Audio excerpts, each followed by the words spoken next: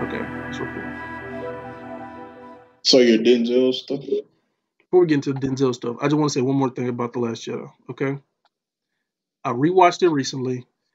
I sat there and I was paying attention. Like, how long is the Canto Bight stuff? At most, it's like 20, 25 minutes of a 2.5 hour movie. It does not take long at all. It also is really good. It also says a lot about the arc of the movie and about like the kind of themes of what Ryan Johnson talks about. Also, that beginning part with the bombers, where Kelly Marie Tran's sister, I forget her name, not Rose's sister.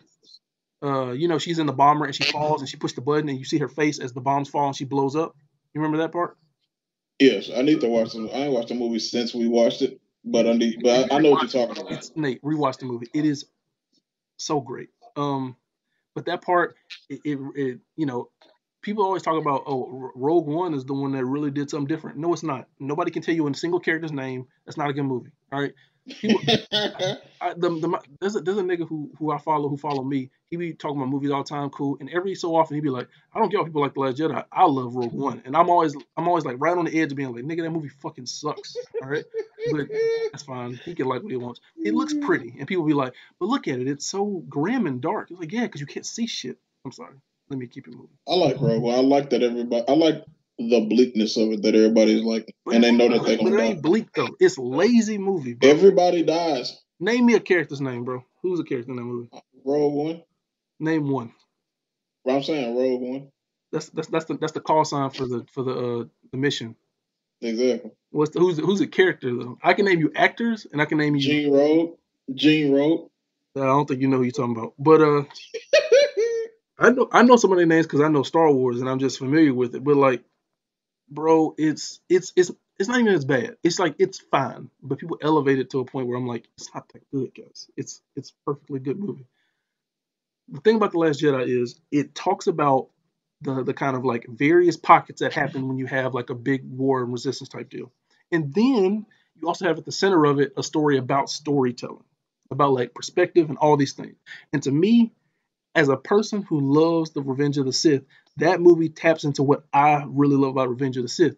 The moment where fucking Obi-Wan is like, you know, uh Anakin, the Chancellor is evil, and then Anakin says, Obi-Wan says to Anakin that, and Anakin says, from my point of view, the Jedi are evil, and the Last Jedi is all about point of view and perspective. Kylo Ren is only who Kylo Ren is because from his point of view, Luke tried to kill him, and Luke only feels as much of a failure as he is because from his point of view, he let himself and Kylo Ren down by having a moment of doubt, and then by the end of the movie, he has come around to say that doubt was only a mistake and we can move past this. I will not be the last Jedi because it does not matter.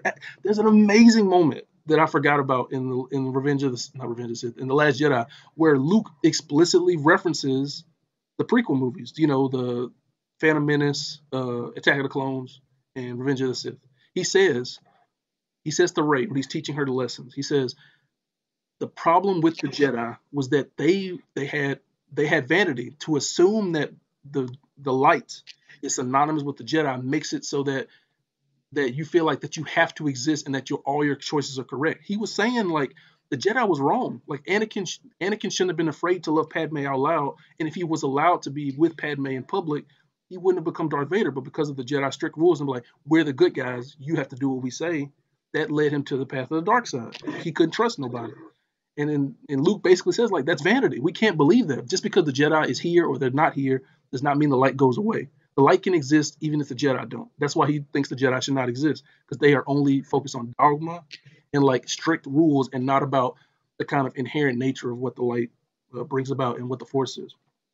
Anyway, I think the Last Jedi rules. I will say this. One point of contention is that, the whole Snoke thing, but then I saw somebody say, because the point of contention that they killed off the main villain like that, and it was like anticlimactic. But then somebody was like, he's not the main villain. It's still Kylo Ren, and people was like, he's one of them, and they're like, but he's not the main one. Obviously, it's still Kylo Ren.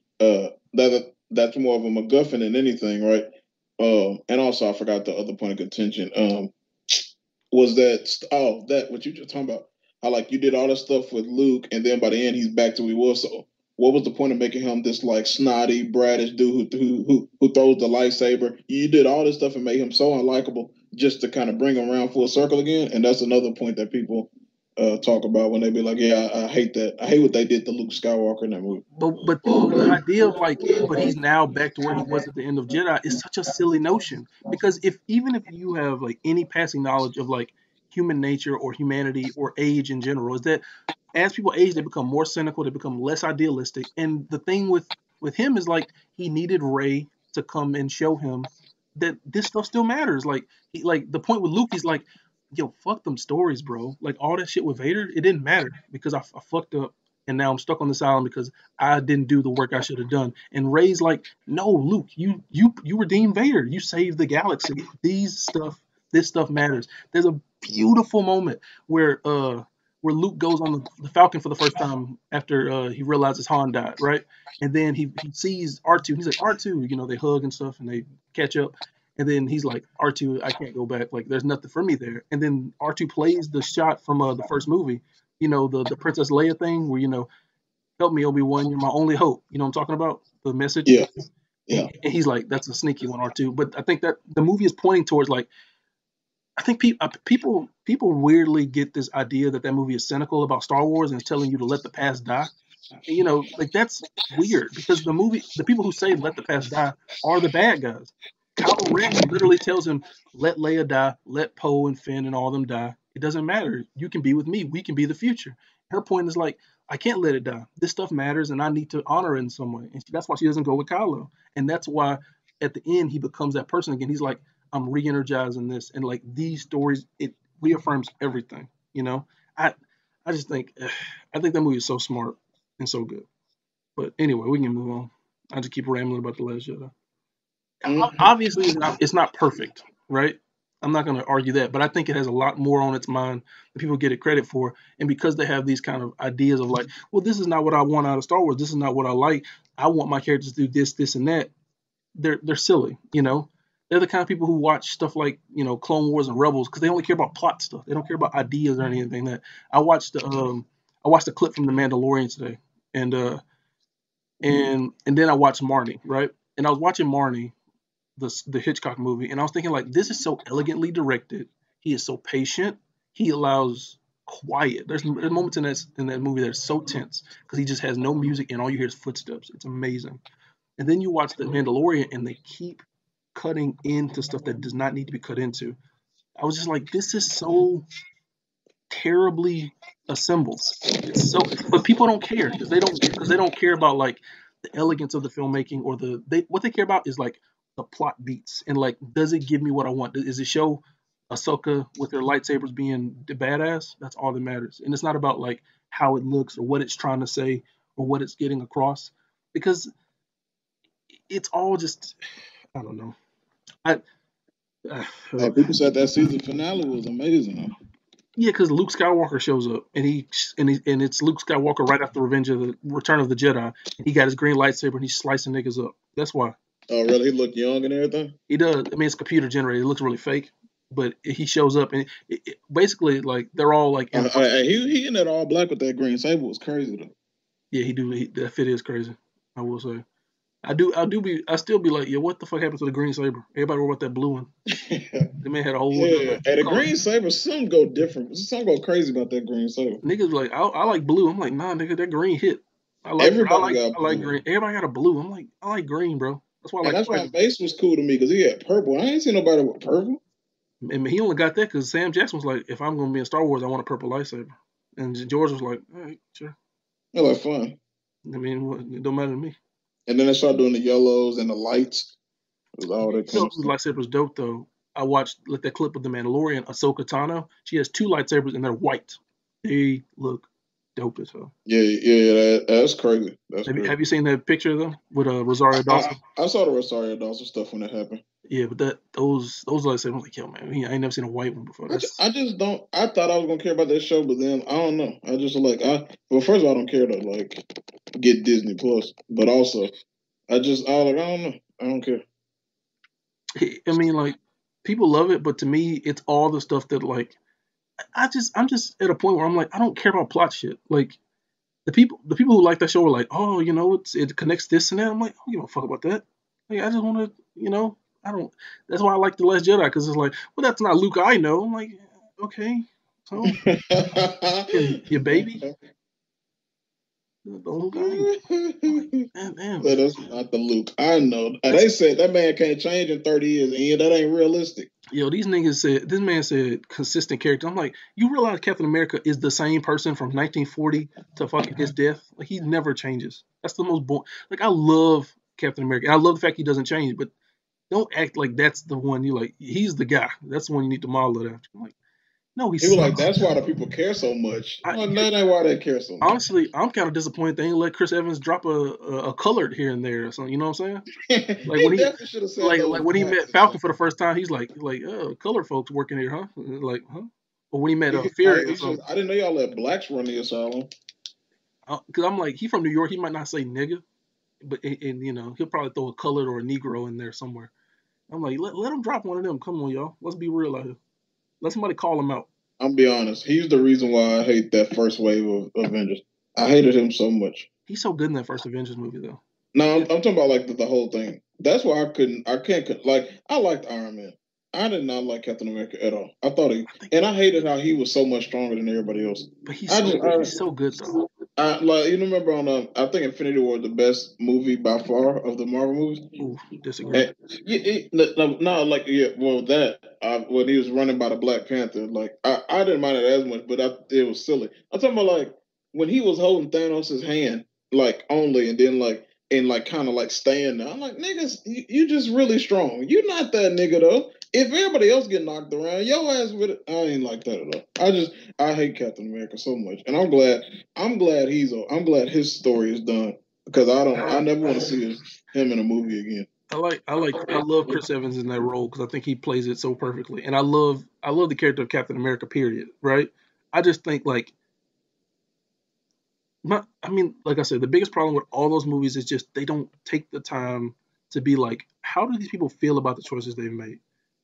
My least favorite thing about Infinity War is that it starts and like Captain America is already in a foreign nation, and we don't get to see him react to like, yeah, I just fought my best friends, and now I'm on the run from the country that I defended, 60, 70 years ago. What does that say about me, and what do I represent? And I'm like, I would have loved to have had like a whole. You wanted the cinema part of the movie that Scorsese says is missing. But I mean, it's not even that, because they have pathos. No, that's it. But in some of their movies, they have real pathos to it. It's just like that was a big Civil War is a big choice to make, right? Even though that movie is nothing and about nothing, it still is a big thing that he made that choice to fight Iron Man and all that stuff. And then we just gloss over because now Thanos is here and there's bigger stuff to fry, and we don't really have to deal with it. Now I heard they talk about it in Endgame, but I haven't seen Endgame. I really want you to watch that Thomas Flight video. All right, I'll tap into it at one point. I disagree that it's not cinema. I think cinema can be all sorts of things, like Well, TV ain't cinema, so that ain't nothing crazy to say. I mean, look. No TV is cinema. I can love Succession all day. It ain't, and he said that he was like, Scorsese in that video, and it's the reason why I crystallize it so much now, because Scorsese was like, he said, I thought at one point long form TV was cinema. He said it's not. It's something else. It doesn't make it worse, but it's not that, because it's like you can watch it a different way. You can do all these things. You can watch it, and you can watch 3 episodes, 5, 7. He said it's not the same. It don't make it any better or worse, but it ain't cinema. And I was like, yeah, it doesn't mean it's worse. And he called Marvel movies like roller coaster movies. He's like, people like roller coasters, and they're very fun. I love a good roller coaster, so it ain't a bad thing. Yeah, I agree wholeheartedly with that sentiment. I don't know. There's been a lot of conversation recently about it, because film critics are doing best of the year lists, and they're trying to see whether or not Small Axe is a television show or a series of movies. And some sites have been like, no, Small Axe are a series of movies, and we rate them on our top whatever because they're movies, And some people are like, no, that's television because it wasn't in the theater. It was intended as like to be as a piece together, And and somebody was funny. It was like, look, cinema is everything I like, and everything I don't like ain't cinema. I was like, yeah, that's fair. And I was like, nah. That's funny. You can say that you Mark, but I'm not. I'll tell that person. I'm just saying, like, who knows? It's a silly subject to get stuck on. I'm gonna listen to Scorsese over all of those quote unquote critics because they don't know as much as he did about the movies. I just think That's why Marvel is definitely cinema. There are Marvel movies that are not Marvel. There are movies that are less like emotionally sophisticated that we consider cinema. You know, so one of the it ain't about emotional sophistication. But I think it takes a very specific set of skills, and it's very difficult to make a good. Wait, hold on. It's more about which one is being highlighted, and basically and I want you to watch the Time of Flight video because out of context it might not sound as good.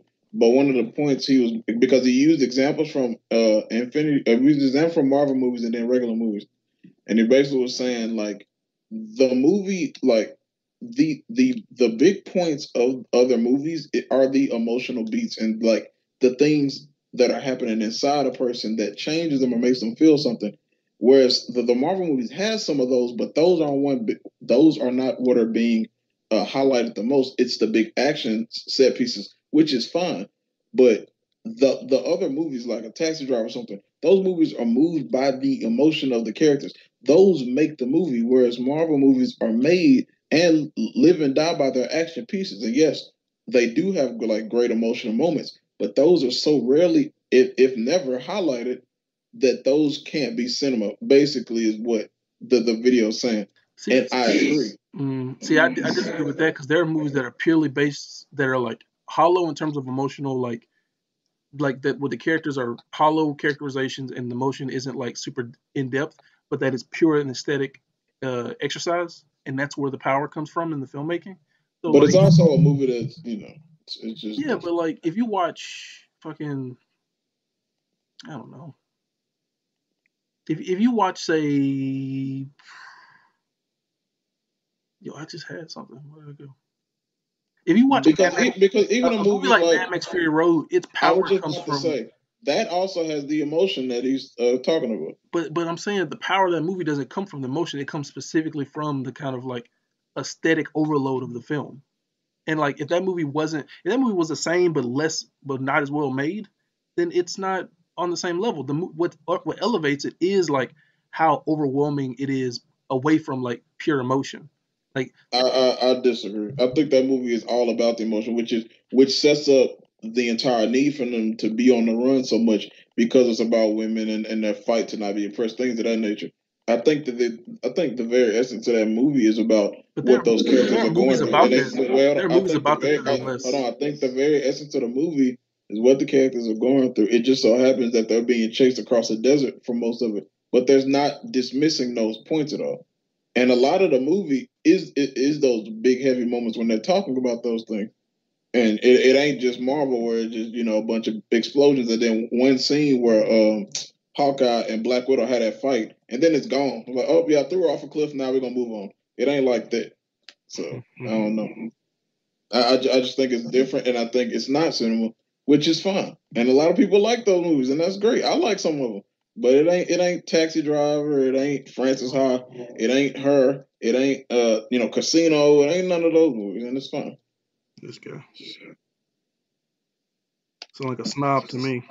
I mean, you call me that. I just like good movies. I don't know what y'all watch. But that's funny. But what was your Denzel thing? Okay, so I'm listening to Blank Check, right? And they're doing a miniseries on Robert Zemeckis. So the one they released today was on the movie Flight, starring Denzel. That's one. I really want to see that, by the way. Yeah, I haven't seen that either. It's on Hulu, and that's one from the last 10 years I haven't seen. And they talked about how amazing Denzel is. So one of them made the point, he was like, Denzel may be the best movie star of his generation. It'd be like, it's between him and George Clooney. And the other one was like, not only is he the best movie star of his generation, he may be the best movie star ever, where it's like any movie he's in, he takes it immediately to like a 6 out of 10, no matter what it's about. That's how good he is and everything. Like effortlessly good. And I was thinking about this, you talked about the Kev on Stage thing and all that.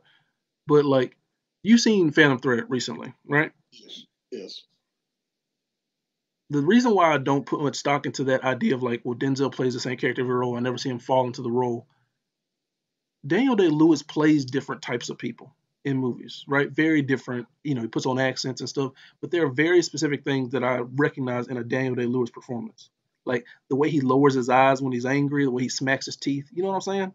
If you watch Reynolds Woodcock and then you watch Daniel Plainview from There Will Oh, Be you're Blood, saying he does the same thing, just in different like bodies, it's basically. it's just that he instead of in one he stands up straight and the other he slouches and he has different dress and he wears his hair different. He styles differently, and that's what every movie does. But specifically for him, I think there are things that in Daniel Day Lewis's performances that I'm like I like that about what he always does because he does always do That's a specific. great point. He does like if you watch like think about the way he snaps at Cyril in Phantom Thread, and think about that in regard to how he snaps at like Paul Dano and There Will Be Blood. It's less hostile and less like murderous, but it's a very similar like facial expression. Well, I guess because it's still the same person, no matter how much you try to I be mean, somebody else. exactly.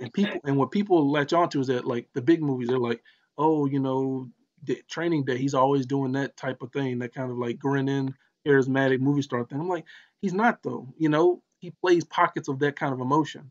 And I was thinking about, You know what's crazy? And not to cut you off, but somebody in that video, but the Kevin Stage video, had mentioned Flight, and Angel Lakita Moore was like, that's one of my favorite Denzel performances because he's not doing the same thing. But you're making the point that everybody kind of does the same thing. everybody does. And like even if you say Daniel Day Lewis is the most transformative actor in history, I can point to very specific things he does across his entire career that nobody else does other than him. Like you watch Age of Innocence from '93, and there's a straight line you can draw to like Reynolds Woodcock and Phantom Thread in 2017. It's very similar, not very similar performances, but they're in the same range, and you can see the like progression of like what he's doing as an actor. The process is very similar. But also one thing I want to say is also this: they were talking about him as a movie star and all this stuff, and I was thinking like Denzel has had guys who have made movies specifically for him throughout his entire career in like a really amazing way. He had obviously the big ones like Spike and Anton Fuqua, which are like probably the biggest ones that people know. But he also had Tony Scott, which they made like 10 movies together, and then he had like Carl Franklin, who made 2 or 3 movies together, and he had Jonathan Demme, and they made 2 movies together. Like he's had people who was able to showcase who one loved Denzel Washington because he's one of our great actors, but also they know what he can do and they're right for him specific weird pockets of things. You talked about the girl on Kev on Stage. She talked about that Jeffrey Wright is an actor she really likes. She said that that's her favorite because you can't tell it's him in every movie. Well, which I definitely thought about. I was like, no, you can't. So Jeffrey Wright has a small role in The Manchurian Candidate, the Jonathan Demme version, and him and Denzel have a scene together that's amazing, and it's really tense and like not scary, but it's very like it's unnerving. Jeffrey Wright plays like a mentally unstable person. Um, Regardless, all that stuff wraps around and means something in the end. But like you watch Inside Man, and then you watch Malcolm X, and you watch Glory, and you watch He Got Game, and all these other things. There's a pocket of Denzel that he fits comfortably in, that he works in consistently. That he's probably most known for, which is the movie star, like charismatic Denzel. But he also has these other like ways in which he kind of slides into movies and into roles that is really fascinating. And I think like you know a performance like Inside Man is like maybe one of the best performances of the 21st century. His performance in that, and like people don't give it a lot of credit. One because it's just a heist movie, but also it's kind of a populist movie. It's a huge hit, so it's a weird thing to talk about. Also, that in regards to a lot more people are seeing Tenet now and are talking about Tenet. They're criticizing this, that, and the other. I saw someone online say she was like, is there any reason to watch Tenet when like Deja Vu and the Matrix trilogy exists? And I was thinking about it like this, and I was like, I know that Christopher Nolan is a big Tony Scott fan. He loves Unstoppable like Tarantino loves it, right? And I was thinking like, Nolan has never worked with Denzel, but I do think there's a pointed thing. Okay, so Tony Scott and Denzel made the movie Deja Vu, which is a sci-fi movie about going back in time or something. I don't know what it's about, but He made it in '06. People I trust online have said it's one of the greatest movies of the 21st century and it's one of the most brilliant sci-fi films ever made. I've never seen it, and I probably will soon. But that movie feels like, Nolan trying to make an equivalent of that with Tenet, and he's like, Denzel's too old. He's not the guy I want. I'm gonna get Denzel's son in the same way because Nolan is very much a fan of Tony Scott and is emulating him in a lot of ways in the same way he emulates Ridley and Stanley Kubrick and all these guys. And Tenet can be seen as a kind of Nolan-esque version of what Tony Scott was doing in the mid to late 2000s with like Unstoppable and Taking a Felon 1, 2, 3 and Out of Time and Deja Vu. Just all the stuff he did with Denzel. I mean, they made movies in the 90s too, Crimson Tide, I believe. But I just think for whatever reason we overlook Denzel's career and overlook like the vast amount of work he's done with amazing filmmakers, like some of the best of all time. Like I said, Demi Scott, so like Spike Lee, and I think Denzel kind of these days. I think the last maybe not great filmmaker, but pretty good filmmaker he works with consistently is now just Anton Fuqua. It seems he don't really work with much. He works with other people, but just not like as consistently. But that's all I want to say. We got that movie that he's directing, hopefully coming out at some point. I mean, Denzel, they talked about that too. Like, Denzel's a good director. He's made 3 movies, and all of them are good to great. He made the Anton Fisher, The Great Debaters, and Fences. Those are the only movies he's directed. And, shout out to him. Fences, fantastic.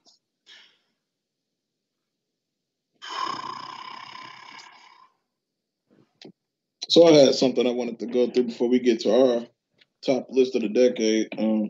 Indiewire had put out their top back in last year.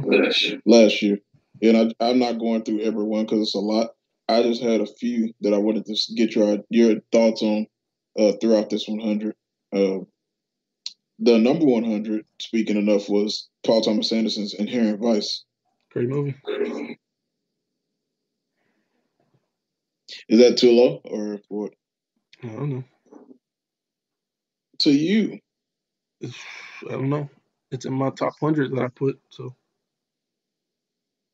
Let me see here. Before you talk about it, I'm just gonna say this. My top 50 is ranked, right, in terms of like best to worst, and then like 51 to like 100, I didn't rank them. I just put them in any random order. So those are just kind of like 50 honorable mentions that like would be the other 50. I just didn't put them in order, and then the top 50 are like 50 to 1. This is how I rank them in terms of the best. Go ahead. Number 92 was Into the Spider-Verse. Great. Number 90 was Private Life, which what's this? Number 90 is Private Life, which I really enjoyed. That's a great movie. Number 89 was your movie, Support the Girls. Great movie as well. Keep going. Love Support the Girls. Number 84 is Beast of the Southern Wild. Cool. Good movie. Number 81. I ain't got to do that one. That's not important enough. Let me see here. Number 75 was A Star Is Born. I need to see that. And then number 74 was The Last Jedi that we just talked about. Great. Deserves it. 73 was La La Land. Great. Love it. 72 was The Handmaiden. Great. Too low. Oh, not my thing. I'm gonna mess up. You really finna go through this whole list? I'm not going through all of them. Yeah, but you finna go to the top though? What you mean? You gonna keep going through the list of notable ones until you get to like top 5 or whatever? No. Okay. Just go to 10. How about that? Yeah, do that, man. Number 11 was Wolf of Wall Street. I thought that was interesting. Great movie. Number 10 was Lady Bird. Cool. Great movie. Number 9 was Mad Max Fury Road. Cool. Number 8 was The Master. Great. Number 7 was Carol. Great. Love it. Number 6 was Holy Motors. I need to see it. Number 5 was Inside Llewyn Davis. Great. Number 4 was The Act of Killing / The Look of Silence. That's a movie I've been meaning to watch since like my freshman year of college. It's been on my But, list for years. by Joshua Oppenheimer. There are two documentaries about. Do you know what they're about? And they got a description, but I just went past it. I would say, don't read the description, just watch the movies. But they're really like fascinating things. Go ahead. Number 3 is Certified Copy. That movie's so strange. I watched that movie and I was like, I have no idea what this is about. But I finished it and I was like, I like it, but I can't even grasp on any of it. It's so strange to me. Number 2 is Under the Skin. Good movie, yeah. And number 1 was Moonlight. Cool, dig it. All right. Now, I don't have mine in order. Just going to tell you now. I'm going to try to get a 10. But I wrote down the movies that I thought should be here. And it's like over 60 something. So, no, it's like 92. 92. So just run down to 50 and then we'll do the. Well, again, they're not in order. Is your like top 10 in order at least? No. So none of it's in order. I know the number 1. Okay. Well then run down. And I can make out a 10, I think. Yeah, if you can. At least a 10. Run down the 50 and I'll run down my 50 and then we'll do top 50. Like just you say you got 92. Just read from the bottom of your list until you get to 50. And I'll read until I get to 50. But understand that some movies might be higher than where they are. I just put them where I thought of them. That's fine. All right, so do you just want to run through your whole list first? Or what? That might be best. I mean, we really don't got time to be, talking about every single one of them. So we ain't gotta talk about every single one. Okay. I'm not trying to talk about every single one. No, I'm just saying. I wrote down the movies that I thought of that I was like, oh yeah, I enjoyed it. Cool. Okay. Or did you want to do yours while I'm trying to see what I got here? Yeah, I can do the honorable mentions, the unranked 101 to 51. Go ahead. I only put a 101 because I had no Soderbergh on here. So I put Contagion at I mean, he ain't good. Contagion at 101. No, it's just like, my favorite Soderbergh is like early 2000s, late 90s type deal. But I was surprised how many I didn't make the list. Hold the Dark didn't make it. Private Life didn't make it. Those are movies I love. You know what I'm saying? Like there's a whole bunch of movies that didn't make it that I love and just didn't make a top 100, which I was very surprised by. I was like, this is gonna make 100. I was like, nah, didn't do it. Movies I haven't seen, like I haven't seen Spotlight yet. I haven't seen Shoplifters. Haven't seen, Capernaum and so many others. I need to see more of these things. Do I have a ball? This is a fluid list. That's what I was saying. Okay. Well, I'll just run it down and I'll stop briefly on the thing. Let's see. Contagion, Killing of a Sacred Deer, The Raid Redemption. Should I say the date they were made or no? Like the year? If you want to. Sure. Contagion, 2011. Killing Sacred Deer, 2017. The Raid Redemption, 2012. Martha, Marcy, May, Marlene, 2011. The Neon Demon, 2016. Nocturama, 2017. Phoenix, 2015. Widows, 2018. American Honey, 2016. We Need to Talk About Kevin, 2011. Creed, 2015. The Lego Movie, 2014. I got two there. Two. The Florida Project, 2017. Well, I put 2011. The fuck I'm doing. Weirdo. Lady Bird, 2017. Knives Out, 2019. Booksmart, 2019. Dragged Across Concrete, 2018. Game Night, 2018. Ad Astra, 2019. The Immigrant, 2013. La La Land, 2016. Camera Person, 2016. Drinking Buddies, 2013. Support the Girls, 2018. Star Wars The Last Jedi, 2017. Upstream Color, 2013. Us, 2019. Get Out, 2017. Moonlight, 2016. Mad Max Fury Road, 2015. Selma, 2014. I should have put 13th on here. I really fucked up. Melancholia, 2011. Roma, 2019. Portrait of a Lady on Fire, 2019. A Separation, 2011. Baby Driver, 2017. Once Upon a Time, Hollywood, 2019. Sicario, 2016. Personal Shopper, 2017. Shout out Kristen Stewart and Olivia Assayas. Love that movie. Somewhere, 2010. Shout out Sofia Coppola, her masterpiece. Blue is the Warmest Color, 2013. Duck Butter, 2018. The Town, 2010. Inherent Vice, 2014. Take This Walk, 2011. Shout out Sarah Polley. She's a genius. She needs to make more movies. Manchester by the Sea, 2016. Inside Llewyn Davis, 2013.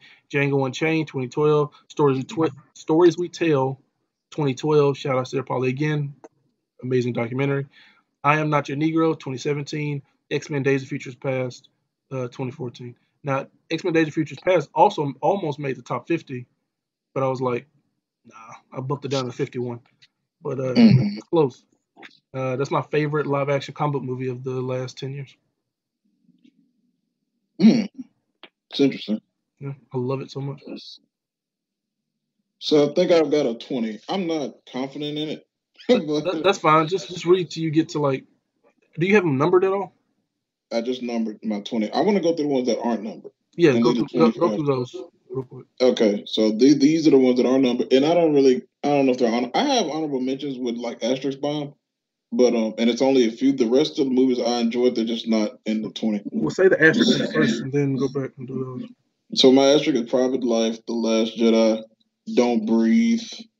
How about that? This is the End, Detroit, War Dogs, Project X, Uncorked, Bright. Good job. I like that. The Assistant, End of Watch. The Assistant from this year? Yes. Does that count for the last decade? No. The Assistant came out last year. It came out early this year. That's 2019, brother. That's 2020, bro. It's 2019, brother. I looked it up.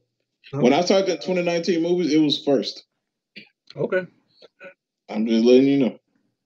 But I think those are my last. Those are the ones that I have marked as like I'm putting them there because The Nice Guys, Free Fire, and The Gentleman, and Captain America: Civil War, Avengers: Infinity War. What other ones do I have them marked by? 10 Cloverfield Lane. Did I say Detroit? Yeah, you did. Okay. Yeah, I think those are all of them marked. Yeah. Oh, and Krisha, All About Nina. Good movie. Portrait of Lady on Fire. Yeah, I think those are all the ones that I have marked. I didn't have any Marvel or DC on here, but I do love Guardians of the Galaxy Volume 2, Iron Man 3, The First Avengers, Aquaman, Birds of Prey, and one more was pretty good. So yeah, those movies that didn't make the 100, but I do love them as well. Now I'm gonna go through the ones that aren't marked, because I got the 20, like I said, and that these do not mean that these are marked. I literally just did this a second ago. These very well could have been in there. In fact, the first one I'm gonna say probably should have been Spider-Man Into the Spider-Verse, Bad Times at El Royale, The Irishman, Fruitvale Station, Black Panther, Mad Max Fury Road, Phantom Thread, Inside Llewyn Davis, Moonlight, Fences, Baby Driver, Fury, The Hunger Games trilogy, Gone Girl, Blind Spotting, That Awkward Moment, Widows, The Hateful Eight. Did I put that by that one? No, I gotta change that. Black Swan. Oh wait, no. Okay, great. So Black Swan, Mother, Good Time, mid-90s, Mank, Last Black Man in San Francisco. Mank does not count. Mank does not count. Oh yeah, that's right. They come out this shit, didn't it? All right, Yeah. I forgot. I just wrote it down. Last Black Man in San Francisco, Lady Bird, The Ballad of Buster Scruggs, Split. What? I said, I forgot about Buster Scruggs. That's a good one. Split, Ad Astra, The Maze Runner trilogy, Logan, Kong Skull Island, Dark Knight Rises, Enemy, Arrival, Sicario, Snowpiercer, Up There, Her, Loose, X-Men First Class, X-Men Days of Future Past, It Follows, Waves, Sorry to Bother You, Us, Ready or Not, Bad Education, Jojo Rabbit, Marriage Story, Maze Runner trilogy, if I didn't say that already. I think I said that already. You did. And Harry Potter, Deathly Hallows Part 1 and 2. So those are not the ones that I have marked. Okay. With the number. And you have a top 20 now? I have a top 20. All right. So I'm gonna run to 20 and then we'll go from there, okay? Gotcha. So these are ranked from 50 to 21. So these are ranked top 50 of the year, or of Okay. 2010s for me, that I've seen. It'll probably change when I watch more, rewatch some others. So 50, Berlin Syndrome, 2017, amazing. 49, Everybody Wants Some, 2016. 48, Jackie, 2016. First Man, 47, 2018. 46, If Beale Street Could Talk, 2018. 45, Margaret, 2011.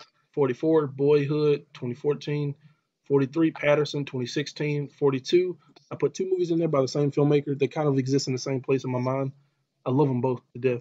Lawrence Anyways, 2011, and Mommy, 2014, both by Xavier Dolan. So they're both at 42. And then 41, Fruitvale Station, 2013. 40, Comet, 2014. 39, Francis I Ha. thought about that.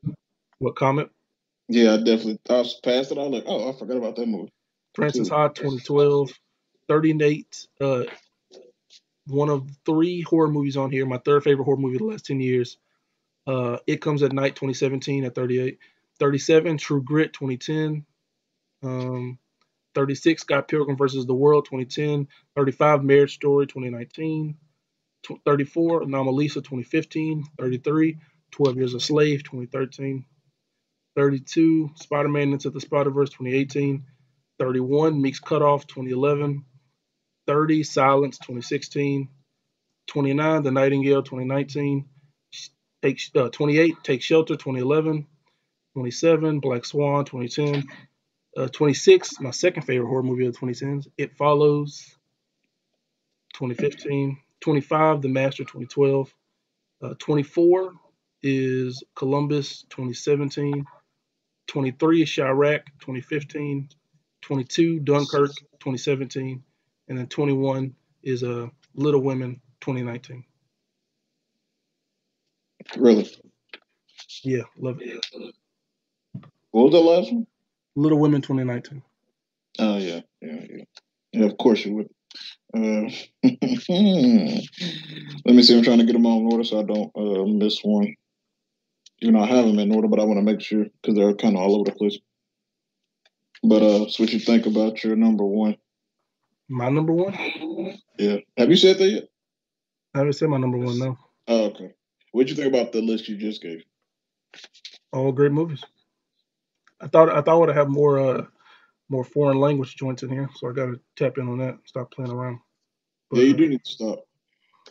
Meek's Cutoff. I'm glad I got it in there. Love Kelly Reichardt. She needs to be in here more. Certain women in night movies should be in the top 100. So some probably gonna get knocked later on.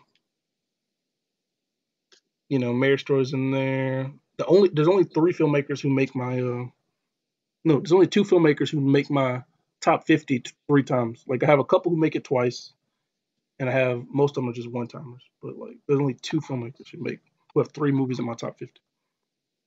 That's interesting to think about. What else? Where's the fucking rest? All good stuff. Man. Can't really complain. Rewatching True Grit, I was like, oh yeah, I love that movie. So that's going in there. Comet, love that movie. I cannot find 13. I can't find 13. But yeah, in my top 20, my top 5 been set for like a couple of years now, so that ain't really changed. 6 to 10 was a little flexible, but it's basically the same. And then like 11 to 20 is like where the most movement has happened. But I think I like that 11. I like 20 to 1. So, oh no, I put Anomalisa twice. That's not good. I really can't find 13. Did I skip a 13? Can't go straight to 14? Where's the 14? Oh, I got the 14. Oh, I found it. Yes. Yes, we're moving here. All right, I'm almost done. Getting this thing in order. You understand that? So yeah, I fucked up. I put Anomalisa twice. So yeah, you suck. Little Women is now in the top 20. Congrats, everyone. That was on purpose. Everything else moved up one. Very good. Cool. All right, I'm at 16. Wait, I thought you said you had 20. I do it. I'm writing them down in order. Don't you guys computer open? Can't you just type it? I did this on hand. Oh, okay. Won't you let me do my thing, right? Lincoln. Verse 18. No, so Lincoln. So we'll just trade off. It'd be like 2020, 19. Oh, I found it. Oof. Hmm. You hear what I said? What'd you say? So we'll just trade off your 2020, 19, 18, like that. Okay, 1 second. That works. I'm almost done. I'm on 18. Because my paper was so packed with words, I couldn't really tell what I marked. Because I have bad handwriting. But it only means I'm creative. So, okay. Why are you laughing? The way you said it, it only means I'm creative. Have y'all seen Columbus? Columbus, Mississippi? I went there all the time. Hilarious. I mean the movie. No. John Cho and Haley Lou Richardson. Check it out if you haven't. It's in my top 50. It's actually number 23. I love it, and it's amazing. It's amazing. That's all I know. 11, 12, 13, 14, 15, 17, 18, 19, 20. All right, I'm ready. Got my top 20. You want to go first? I don't feel confident. Yes. My number 20 is Little Women. I'm right there with you. Number 20, Little Women. I know. Sad. Yeah, I love that movie. Love it as well. I almost didn't want to love it. It's like I always say, it's comfort food. Like I just put it on when I'm trying to sleep or when I'm like doing something, like have it on in the background. It's just such a nice movie. Yeah, I watched it the second time in the theater. Yeah, it's one of the few movies that almost got me emotional, and I was like, ugh, why let this woman get me here? Like Lady Bird is amazing, and it's like such an amazing achievement. But like Little Women, I think Little Women better than Lady Bird. I do too. I think Little Women is so special and a lot of people don't feel that way. It's weird. Like a lot of people a lot of people I've seen be like, Little Women is amazing, like Lady Bird, but it can't be Lady Bird because Lady Bird. And people be like Lady Bird like change movies. I'm like, what? I'm not even mad at it because it's like I get it. Lady Bird is amazing, but I'm like Little Women is like the way it like truly like orients the original text to like specifically what she's trying to do. Like that book is not told the way she tells it, and the way she tells it is specifically about what she wants to get across in terms of like memory and like childhood and nostalgia. Like the stuff she does in that movie is like extraordinary. Like it's such a special movie. I agree with you. Sadly. What's your 19? My 19 is Honey Boy. Okay. Oh, that man hate me. No, it wasn't in my top 100, but I know it wasn't, but it's a fantastic movie. Absolutely beautiful. Like, Shaw just so misunderstood me. Got these women trying to take him down. Got these liars. I thought we was talking about movies today. I thought we was talking about movies. That's why I say that. I was just like, okay. Liars trying to take him down. Yo, I'm not even. But anyway, I think it's beautiful. I love the music. I love the direction. I love the colors. It's such an emotional journey, man. Cool.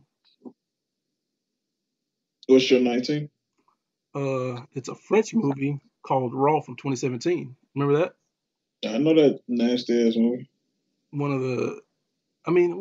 guess it's. Ain't that scene where that girl bite her sister's face? She don't bite her face. Remember, she accidentally cuts off her finger, and when she calls the police to be like, so they reattach it, she accidentally tastes it and eats the finger before the police get there. Or the that's the type of movie you like. Actually, that would be my second favorite horror movie of the last 10 years. So I guess it's 4 in my top 20, not 3. Shit, I fucked up. Let me see something real quick. I should do 40. That's a nice round number. I can't read that. But yeah, I love Raw. It's a coming of age story about a woman coming into her body, but that's manifested as she also likes to eat people. So the more she becomes sexually awakened, the more her cannibalism kind of festers. And then she also has her sister who is fully sexually open and everything, and like has lived in college and is like very different from who she was when they were growing up. But she's also very okay with like, yeah, I eat people. I don't give a fuck. But it's a great movie. It's beautiful. Has an amazing ending. The music is next level. The music is like terrifying and like the music feels like the color red. I don't know how they do it, but yeah, she's only made one movie. That's her only movie. I don't know if she's making anything now. The But most pretentious thing you've ever said. it is, man. It feels like the color red. That's how I feel about Anti by Rihanna. It's like this feels like the color red. This album does. But yeah, Raw is a masterpiece, so I'm cool with that. All right, what's your ninth? What's your 18? My 18 is The Revenant.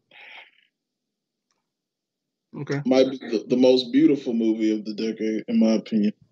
Um, I know it's quiet. I know it's long, but it's beautiful. Is it quiet? Yeah, it's pretty quiet.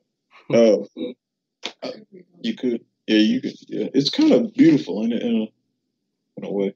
It's just like, but yeah, it's beautiful. Looks like you with the quill. Kind of do, right? But I loved everything about that movie. Oh my gosh! But yeah, I think Leo is phenomenal in it. I think it gets too much hate for how quiet it can be and how long it is, and people say nothing happens. I think a lot happens. It's just not said. People say nothing happens. A lot happens. Yes. So some people say like it's just a Leo in the woods for 3 hours doing nothing. Nah, that's crazy. I've heard people say that. But I love that movie, and every time it's on, I watch it, and that lets me know a movie you got me. If I like, ooh, that's on. I don't care where it is. I'm picking up right in it. I'm done. So I got The Revenant at 18, and it's just a gorgeous movie. At 18, I have a Mother, 2017. I thought about putting that on my list. I probably should have. I mean, it was on your list. It just wasn't the top 20. Yeah, exactly. Yeah. Yeah, it's my favorite Aronofsky movie. I love it to death. It's such a good movie, bro. It's such a good movie. It's so entertaining. It's so good, man. It's funny. It's like scary. It's like smart, but it's also kind of dumb. It's everything you need in a movie. It was so good. Aronofsky got J-Lo off of it. Well, they were dating before.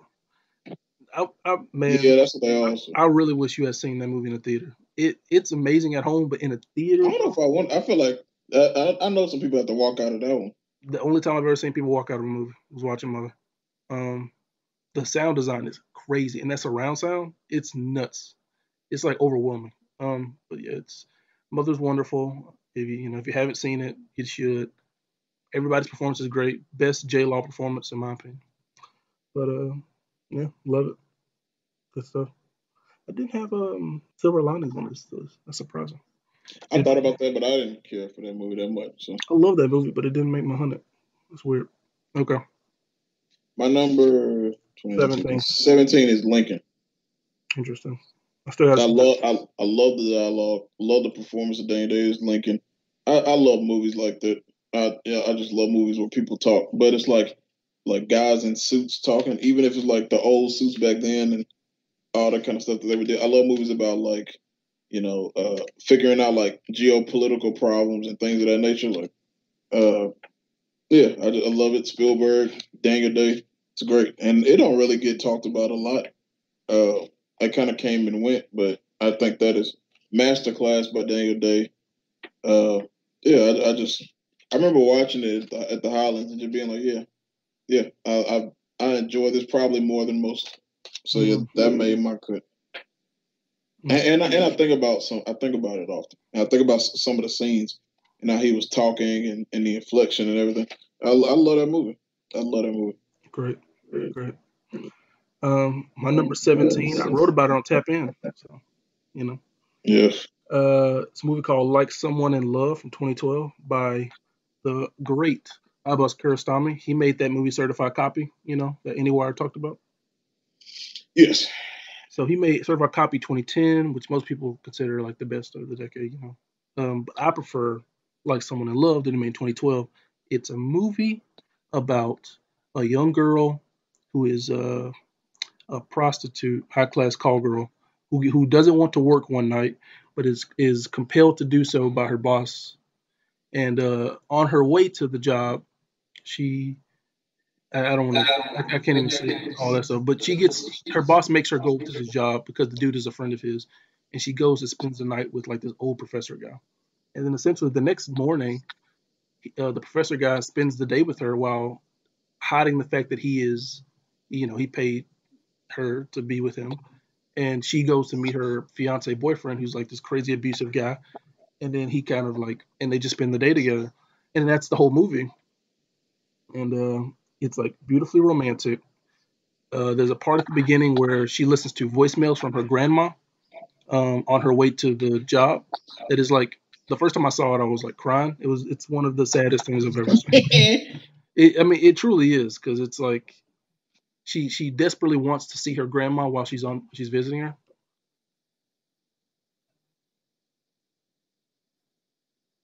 Um, yeah, she desperately wants to see her grandma while she's visiting her, but she can't. So she only listens to the voicemail so she can get like a vibe for like being around her again.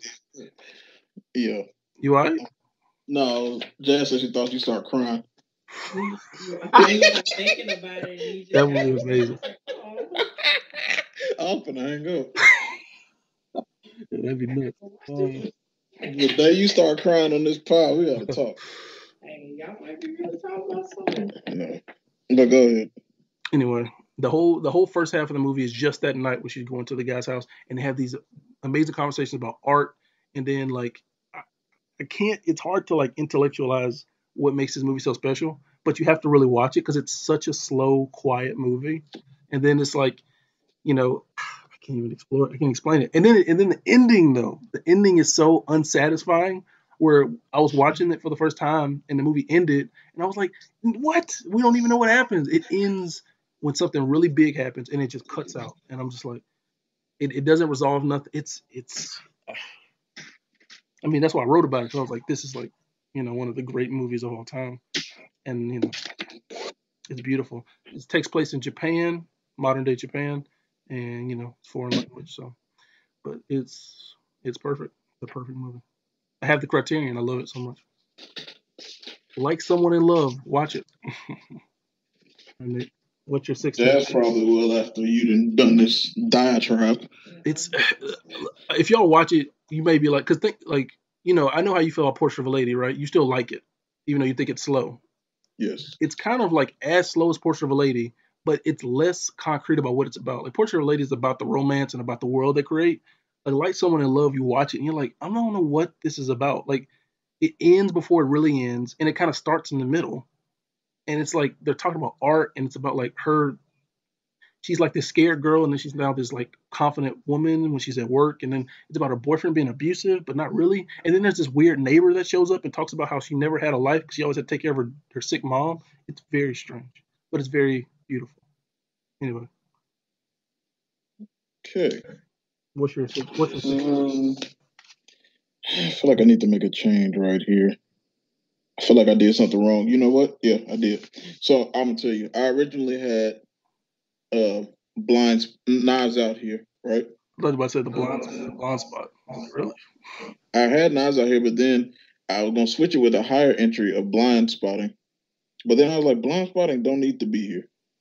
I like that movie a lot, but it shouldn't. And I know the movie that does need to be here, and it needs to be higher. So I'm going back to my first original. It's Knives Out at this spot, and I'm taking Blind Spotting out of my top. It doesn't mean it's not one of my favorites, but I got a movie that I disrespected by not putting it in here.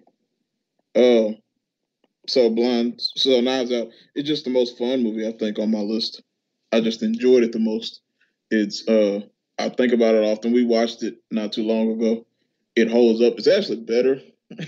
I feel like it gets better every time you watch it. I felt more emotion the second time watching it. It's a wonderfully fun script and it's very smart. It knows what it's trying to do. It got all the beats. It got a great cast. It's everything I like in a movie. Big cast, fun writing, great writer. Very fun direction, twists and turns, but everything makes sense and it still has emotion in it.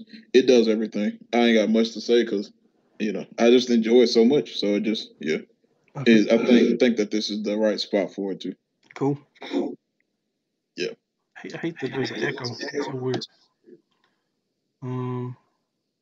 Okay. Well, my 16 I also wrote about on Tap In, but I don't think the article's very good. But I wrote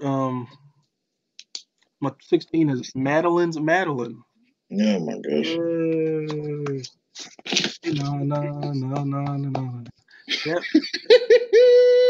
If you've seen the movie, you know what that means. But I don't. it's on Amazon Prime. Now, you got to watch. It's like an hour and a half. It's real short.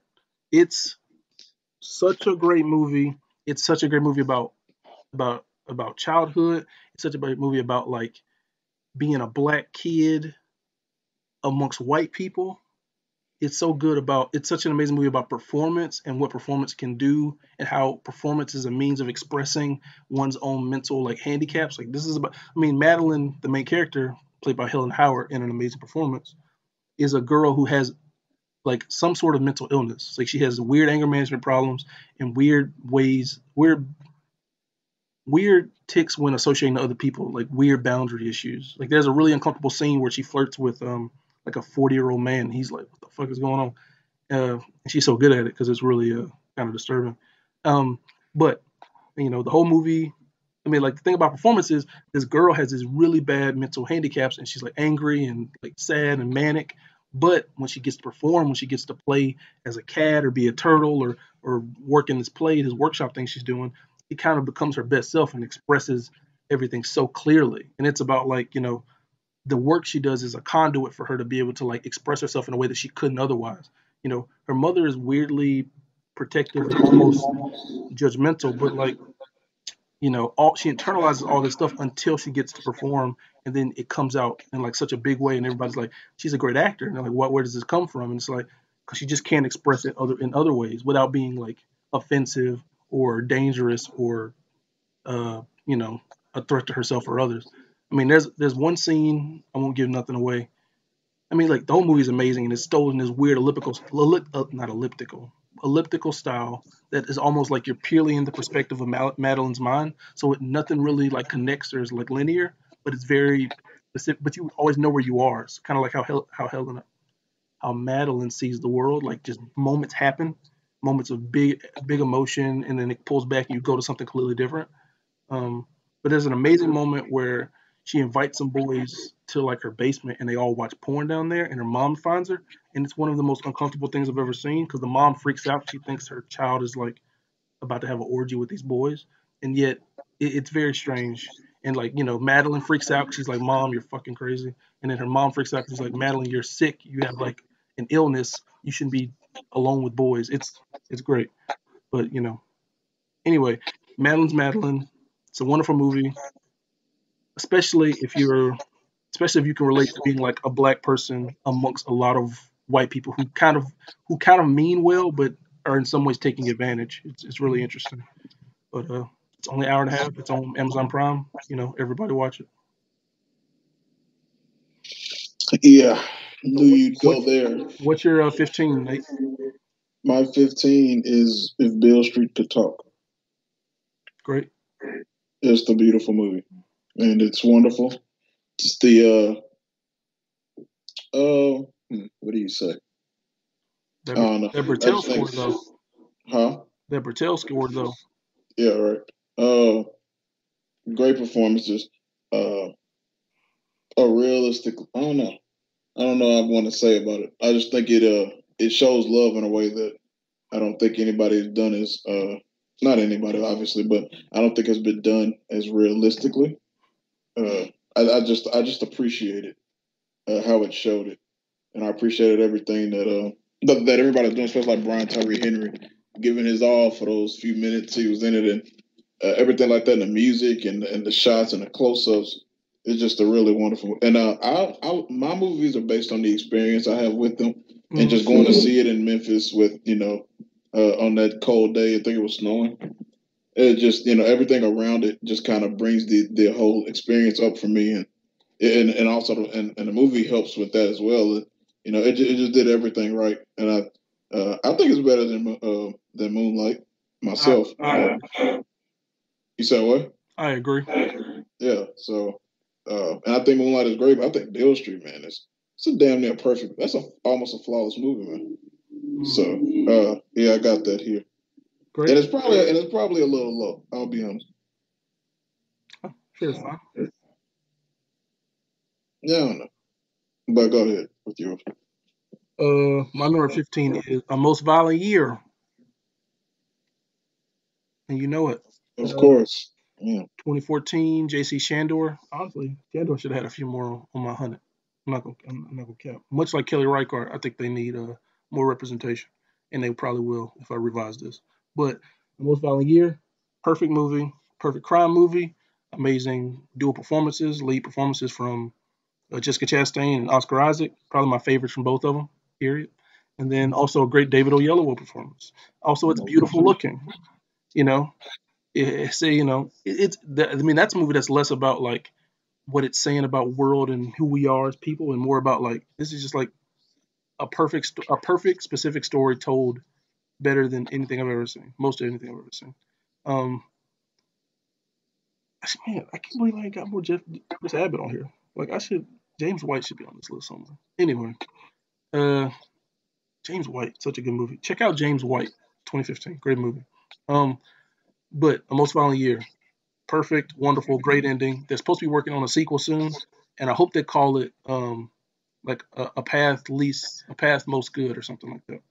But yeah, I mean I love it. I just think I think Bradford Young's photography, cinematographer Bradford Young. I think the way he shoots movies is unlike anything I've ever seen. I'm not a big Arrival fan, but he shot Arrival, and the way that movie looks, I think is just extraordinary. And I think he carries that over to A Most Violent Year. He carries that over into Solo, into Selma, everything he does. Um, Solo. Yeah, I just love Most Violent Year. Of course you do. What's your 14? My 14 is Inception. Cool. I think it's Nolan's best movie that I've seen. Better than Dark Knight, is it? Oh, no, they're better than Dark Knight. You're right. I said Dunkirk. I know Dark Knight. But yeah, I think what he does with the whole premise, it's obviously it's Nolan to a T, but it does the most with what he's good at. I think he capitalized. I think he expands the most on what he's good at. He kind of minimizes what he's not as good at, but also giving some stuff that people say he don't give as much. The emotional aspects and beats. I love Cobb, the character, and Leo.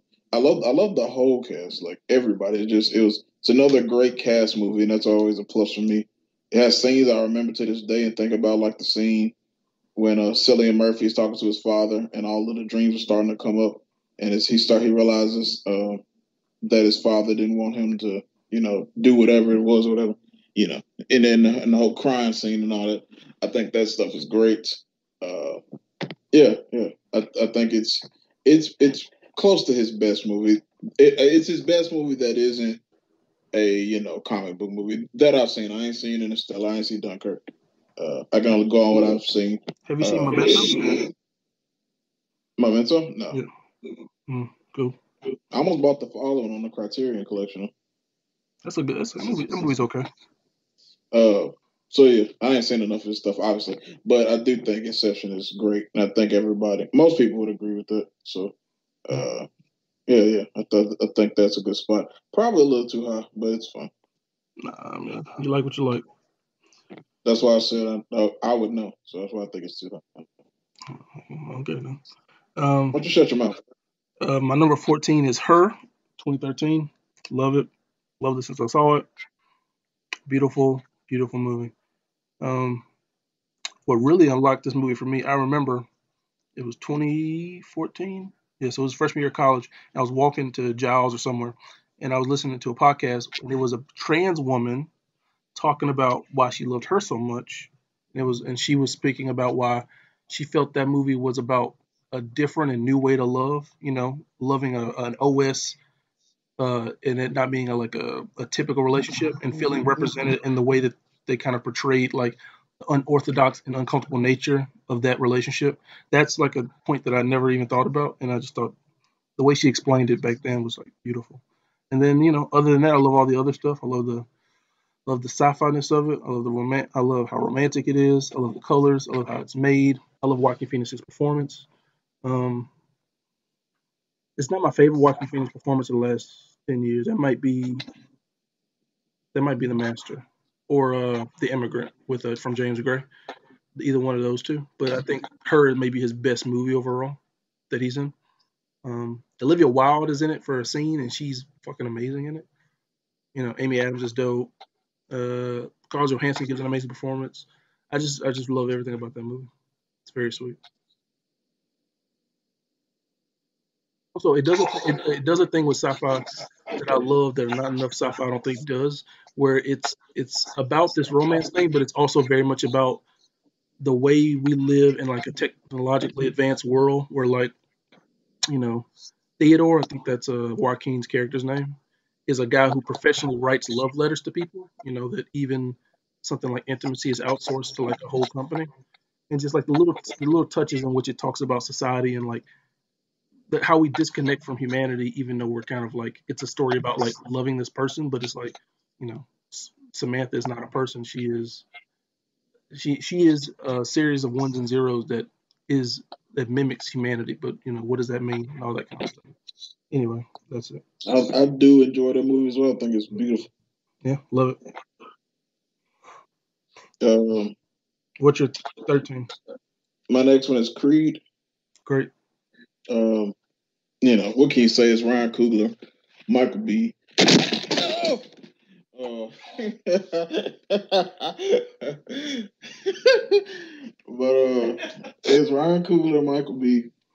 And was it Coogler's second feature? And he won't. You send me this list when we're done with this. Yeah. Okay. Talking about the top 20 or all of them? Both. Gotcha.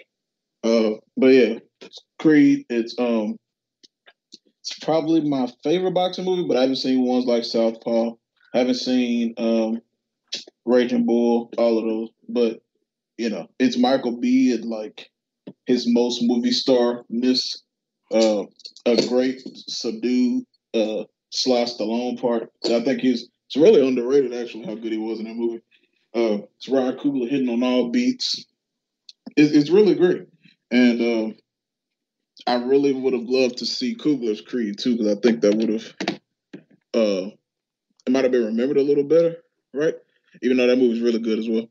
But Creed 2, man, it was like a snapshot of a moment. Like it got me in the gym. It made real impact on my life at the time. And I remember watching it. Like I genuinely loved the movie, like having chills and everything.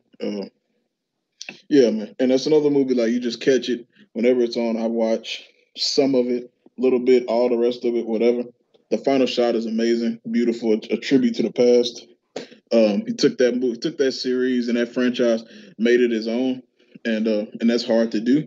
To bring a vision to a franchise that's already, got so much lore and add a piece to it, and everybody's like, yeah, I like that. That's part of it now. Instead of being like, no, it sucks. So he did something very special there, and I hope we get more movies like that from him. I don't think so, but anyway, yeah, Creed is here, and I think it's well deserved. So phenomenal movie and a very fun movie as well. Cool. Yeah, love. Oh, I know what I did wrong. Okay, good. All right. Yeah, it wasn't Blind Spotting. It was something else. Oh, okay. I love Creed, man. It's such a great movie. Okay, so my 13 is Carol 2015. That Carter Burwell score, man, so good. That movie is beautiful, beautifully made, beautifully told. Amazing performances from everybody really in that movie. Kyle Chandler, Sarah Paulson, what I'm saying, Rooney Mara, Kate Blanchett. They're all fantastic. What I really love about that movie is I just think I think the story itself is like amazing, right? But it's a simple story and it tells, it's about simple things. And I'm like, okay, cool, I understand it. And I think there's a lot of depth in it, but I don't think it's like trying to do too much. It's very focused in its ambition. But I think the way it's told is just absolutely next level. Like Todd Haynes is one of my favorite filmmakers probably ever, and I think there's not a wrong move. There's another movie on this list that I think is that I would consider a perfect movie where it's like I don't know if you can make any of this better. And I feel the same way about Carol, which I'm like from the colors to costuming, everything. And it's beautiful story about two women who fall in love in the 1950s, and have to deal with the prejudice of that. But it's beyond that. It's just this a gorgeous movie about like love and isolation and feeling alone, like especially during a time when you couldn't be open about who you were. So the moment where they kiss for the first time is like this amazing moment because they finally admit to each other that they really do love each other. Um, it's perfect, man. Again, I listen to the score for Carol, the Carter Burwell score. I listen to just all the time. Like I'm just whenever I'm doing something, it's perfect. It's like so romantic, so beautiful, um, and so like classical, but also very modern. It's wonderful. I love it so much. Uh, and the final shots, not the final shots, but the final beats of that movie are perfect. Also, if you do like Carol, my second favorite Tom Hanks movie is a movie called Far From Heaven from 2014, 2004, and it also set in the 1950s, but it's about a woman who falls in love. It's about like a suburban housewife whose husband comes out as gay, and so she's kind of left alone because he leaves her. And then she falls in love with her gardener, who's a black man, and then that also adds a bit of complication because, like 50 suburbia, like middle America, and that movie is very similar to Carol in a lot of ways, in like the way it's presented, the colors and all this stuff. Like Carol is more muted, and like Far From Heaven is more like pastoral, like pastoral. What I'm trying to say, it's a lot more brighter in its presentation. It's a lot more like Douglas Sirk. They both are, but that one definitely more so. And especially the ending of Far From Heaven is very ending of Far From Heaven is kind of bittersweet in that it's a story about like two people who want to be together, but because of the time they can't. And Carol's ending is like, yeah, the time won't let us be together, but fuck them, we're gonna be together anyway. I love Carol. Okay, I see what you're doing. What's your number 12? My next one is The Lighthouse. You talk about atmosphere. You talk about setting. You talk about suspense. You talk about building a world that it feels authentic. And you talk about great acting, uh, a very accurate, intricate script. You talk about every facet of a movie being commanded by a director. Then you have it in The Lighthouse with Robert Eggers and Robert Pattinson and Willem Dafoe. Willem Dafoe's performance will stand the test of time, I believe. One of the best ones we've seen in a long time. Robert Pattinson, just another performance to show that he's just amazing. And uh, the whole Twilight thing is gone. It's been gone, but that just shows you to a T. It's not there no more. That guy is way more than that. And if it took that long to realize it, then hey, but that's one of the more that's one of the more overall pleasing movies to me in every facet that I've seen in a long time of my life. Like everything, like the editing, the direction, the cinematography, like the lack of a score, everything, all of the beats, all of the acting. It's like an A to A plus in all of it. And I enjoy that movie so much. And I thought it would be a tough hang. It's not. It's fun to me. Like a black and white movie like that is fun. And Mm-hmm. I wouldn't have gone into it thinking that at first, but I think about that movie so much. I think about the performances, think about the dialogue. When I'm writing, I'm like, you be as accurate in every facet of your movie as Robert Eggers was, and make it and care about it that much to where you care about even the smallest things like he did. And it's such a movie, man. It's such a fully recognized, fully formed movie, and I love it so much. Cool. I've been thinking about the movie a lot lately too. I kind of want to rewatch it. I think you need to, but Cool. My number 12 is Moonrise Kingdom 2012. It's Wes Anderson. My favorite Wes Anderson flick. It's just wonderful, man. It's just, don't get no better than that. Much like the previous two movies on my list, just a really romantic movie about childhood innocence and stuff. Most people will say like Grand Budapest Hotel is the one, and that one has like a bit more melancholy in it and a bit more like kind of not nostalgia, but like a hindsight and looking back on certain times and ideas. And I think that movie is an epic in a way that Moonrise Kingdom is on a smaller scale. But I just think Moonrise is perfect. Um, I mean, there's moments in Moonrise that I can see in my mind specifically, and it's just like unlike any other Wes Anderson movie, which I love most of his movies. That one in particular, I just think it nails his aesthetic and is also very focused on like a grounded relationship of like people. It's just wonderful. I should have had Cloud Atlas on this list. I don't know what I'm doing. Not in the top 20, but in the top 100 at least. Should have had some Wachowski representation. No, you didn't need it. Whatever. What's your 11? My 11 is Uncut Gems. What's more to be said, man? What is more to be said? It's the movie that got me fully invested in the Safdie brothers moving forward. No matter what they do, even I don't necessarily want it to be TV, but I'm into anything that they are filming. That movie it never stops. It's anxious. You feel every emotion. Hey Nate, I don't know if you've heard this about some TV, but some of them are 8-hour movies. Yeah, I'm sure. But I'd like a 2-hour movie. But it doesn't stop. It's anxious.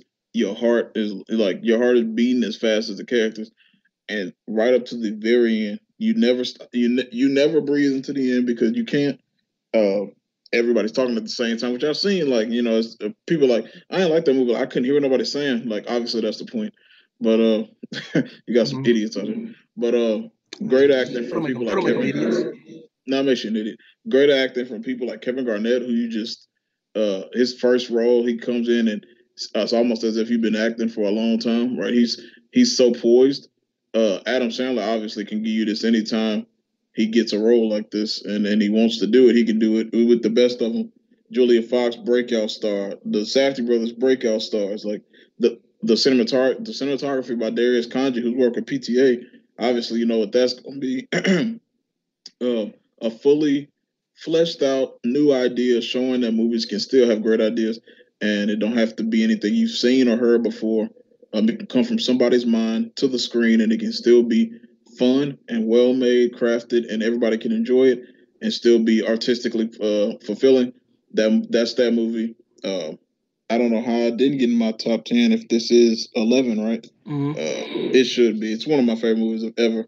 I have movies over it, but it's just the luck of the draw. This very well could have been in my top 5. No cap. Cool. My number 11 is The Wolf of Wall Street. You probably gonna have it later on, so I'm just not gonna. We'll wait on that. I do have it later on. Okay. What's your 10? My 10 is Django Unchained. Great. It's a movie that I can pick up. Like I keep saying this, those are the movies I enjoy. If I see it and pass it, I might like it, but I might not I might not be in the mood. If I'm not in the mood to watch something, then I still turn it on if it's on. That's how you know Django is. It's one of my favorite movies of all time.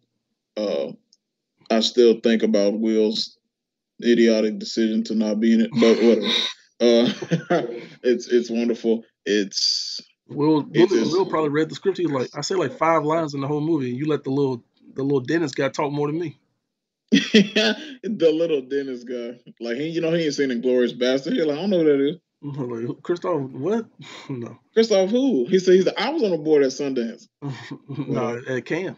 Yeah, Cannes. Yeah, that's the. I'm sure he knows who Christoph Waltz is. No, he don't. But I mean, great performances. He's probably a Tarantino fan like everybody else is. It's a revenge story through and through. The slave he gets them all back. It's like Birth of a Nation, but in QT's flair and style. Yeah, it's one of my favorite movies ever. It's one of my top 3 QT movies. I don't think it's appreciated enough, actually, from QT lovers. And I have an idea of why, but I ain't going to even get to that here. But, I mean, what can you say about Django Unchained that hasn't already been said? So, it's great. Where is my sister? Cool. All right. This guy. My number 10 is Before Midnight. Richard Linklater, 2013. Banger. Those movies are some of the most well-written movies ever. Some of the most well-acted movies ever. I didn't have First Reformed on this top 100. It didn't make the cut. But I love Ethan Hawke to death. I love First Reformed also. But Before Midnight, man, I love Jesse and Celine. I love them in Before Sunrise, Before Sunset. I love them Before Midnight and Before Midnight. Every time I watch it, I'm like, this is so much better than I remember, and it happens every single time. And I look every time I watch, it, I'm like, this is one of my favorite movies, and I watch it again, I'm like, how is it better than I remember? It's wonderful. I don't know how Linklater does it. It's if you watch the movie, he's just watching, he's just walking, not watching. He's following Watch them. what? He's following them while they talk, but he cuts back and forth between the front and the back of them. So then I'm like, this dude had to have done like multiple takes of this because like, and these are long conversations that are like feel very natural, and that can't be easy to do, especially and he keeps the continuity too. It's crazy how good it is. It's like it's so small, but you'd be like, well, this probably doesn't take. It's probably not that hard to do or to pull off. And it's like no, that's extremely difficult to pull off to make it look effortless the way he does. And then the final scene where it all takes place in a hotel room and they just have an argument. It's amazing. It's amazing. What movie is this again? Before Midnight, the final in that Yeah, trilogy. yeah. Gotcha. Gotta watch. I would say watch all of them, but they all work on their own. They all have their own merits, you know. And this one also has its own merits. It's very uncomfortable in a lot of places, but also very fun in a lot of places. That makes sense. It's great. Love it. Love Grease. I All right. love Grease. What's your 9? Now this is where I had the problems. I had Blind Spotting, then I had Fruitvale. Okay, point of reference. I had the right movie. It wasn't Blind Spotting, but the 9 was right next to it, which I got confused. And I didn't put the movie it was, which then I found and was like, oh, that needs to be there. So if I had a 21 through 25, Fruitvale would be in there with movies like Us, Bad Times at the El Royale, Mid 90s, and Loose. But it's not here. And it ain't Blind Spotting either. My number 9 is Focus. Oh, great movie. It should have been on my Yes. top 100. Yeah, I don't know how it wasn't. Yeah. Yeah, man, this movie. It means so much to me, bro. I was like, because it showed Will Smith still has it. He still has it. Uh, great early Margot after Wolf, Oh, but before you keep going, I will say, still my favorite Margot thing she's done outside of Wolf of Wall Street. still my favorite Mark. She has done nothing as good as this. Now I love her as Harley Quinn, but I'm like, y'all talking about Harley Quinn. Have y'all seen Focus though? That's my question. You talking about I Tanya? Have you seen Focus? Have you seen Focus? To be fair, I have not seen that time, but I ain't either. I ain't seen I don't- Bombshell either. I know it ain't. I don't think I don't think it's gonna be hidden like Focus is though. This movie, man, I don't know. I don't know who directed it. I don't know who wrote it. I need to look up those things at some point. But man, it feels like an older movie, an older Will Smith movie, but also a new age movie at the same time. It has two sides. Both are equally great to me. As I keep watching it, the second half might be better than the first half. It does so many things with like love, and it's an old school crime movie or a heist movie, if you will. Will Smith is like he back in action on this one, man. He got a young Margot Robbie to work with. They have such great chemistry and they bounce off each other so well. I love some of the shots. I love the soundtrack. I listen to the soundtrack sometimes. I love the performances. I love I love this movie, man. I genuinely love this movie. It's not talked about enough. It's one of Will Smith's best. I think it's Will Smith's best movie in my opinion, and I stand by that. It's wonderful. And I hear you, but Men in Black exists. Okay? Men in Black ain't better than Focus. Men in Black is better than most movies. Men in Black is not better than most movies. It's a great movie, but it ain't better than most movies. Name a movie more perfect than Men in Black. You can't. All the movies on this list. Okay, see this guy. All the movies I didn't name. I got movies I left off my list and they still better than it. But anyway, Focus. One of my favorite movies of all time. Great. Right in that 2015 period where people was like, oh, wait, Will Smith got up, like, and the only one I hear talking about this movie is Bill Simmons. And I agree with his words. Focus is amazing. So it is. I totally agree. All right, my number 9 is a very conventional movie that, like, if you watch it, the first time you watch it, like I did, I was like, that's really sweet. I teared up when I watched it, and then I went about my day.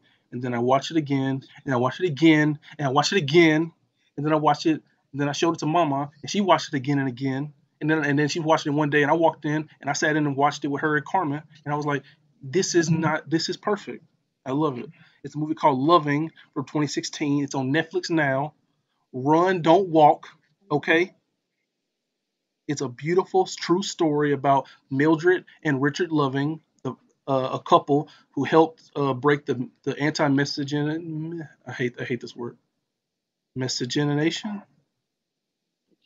Anyway, Miscegenation. miscegenation. Anyway, there was laws about interracial marriage that it was a you couldn't do it in certain states in this country, and because of them and their love for each other, Mildred was black, Richard was white, and they fought the good fight. You know what I'm saying? They Hey, Ruth Nega in this. Ruth Nega gives That's probably why you like it. Ruth Nega probably gives my favorite female performance of the decade in this movie. No cap. I think her and Joel Edgerton are amazing in it. I think Ruth Nega in particular. I would say Joel Edgerton is pretty amazing too, probably top 10. I would say Ruth Nega's performance. I'm like, I don't know if there's a better performance in an American film in the past 10 years. Um, it's so wonderful. It starts with them together. They get married. There's moments in this movie because it's so like classic Hollywood about like this. It's not even about like them fighting the power to get their love out there because they're very understated people. They're both like they're very modest people from the South, and they're just like, I just want to do my work and raise my kids in a nice home, and I don't want to be bothered. And so like that kind of attitude continues over the whole movie. Like there's moments when like the press comes in and Time Magazine comes and like you're fighting the laws in the state. Like what you're doing is going to change people's lives everywhere across this country, and they're just kind of like, yeah, it's okay. We just kind of want to live our lives the way we want to live them, and it's nothing's big about it. There's no big like speech. There's no big moment of um like them standing up to the cops or nothing. It's just every moment they're just kind of like, well, we love each other, so why wouldn't we want to try to do this? And it is wonderful. There's moments in it that make me cry. There's two moments in particular. There's a moment when they sneak back into the state where it's illegal for them to be married, so that she can have a baby with her family because her family lives in this state. And then the police somehow find out, and they come to arrest them the next day. And the police come to the house. They say, I think Richard goes out. He's like, my Mildred's not here. And he says, look, if you don't bring Mildred out here, I'm going to arrest everybody.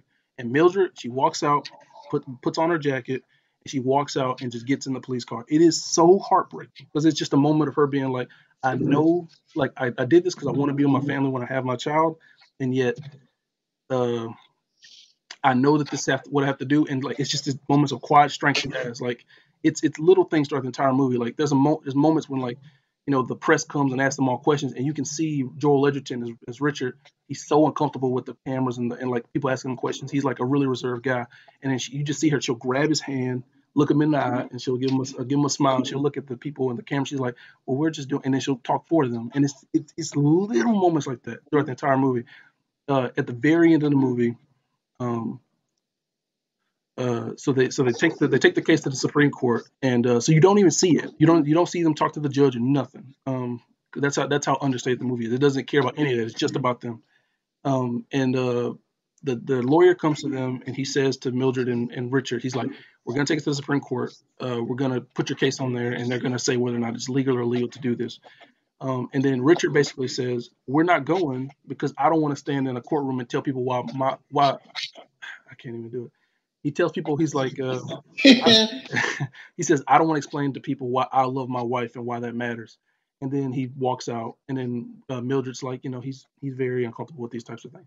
And then the lawyer goes and talks to him, and it makes me cry every single time. He says he asked Joel Edgerton, he's like, Mr. Loving, what do you want me to say to the Supreme Court, the biggest judge in the nation, or whatever? He just says, just tell him I love my wife. It's the way he delivers it.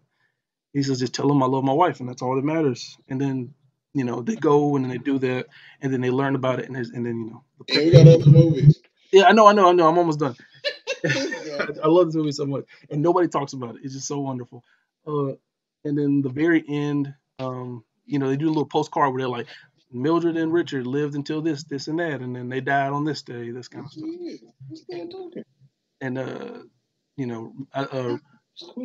Richard Loving died in the 70s or 80s, I believe, and Mildred didn't die until like 2007.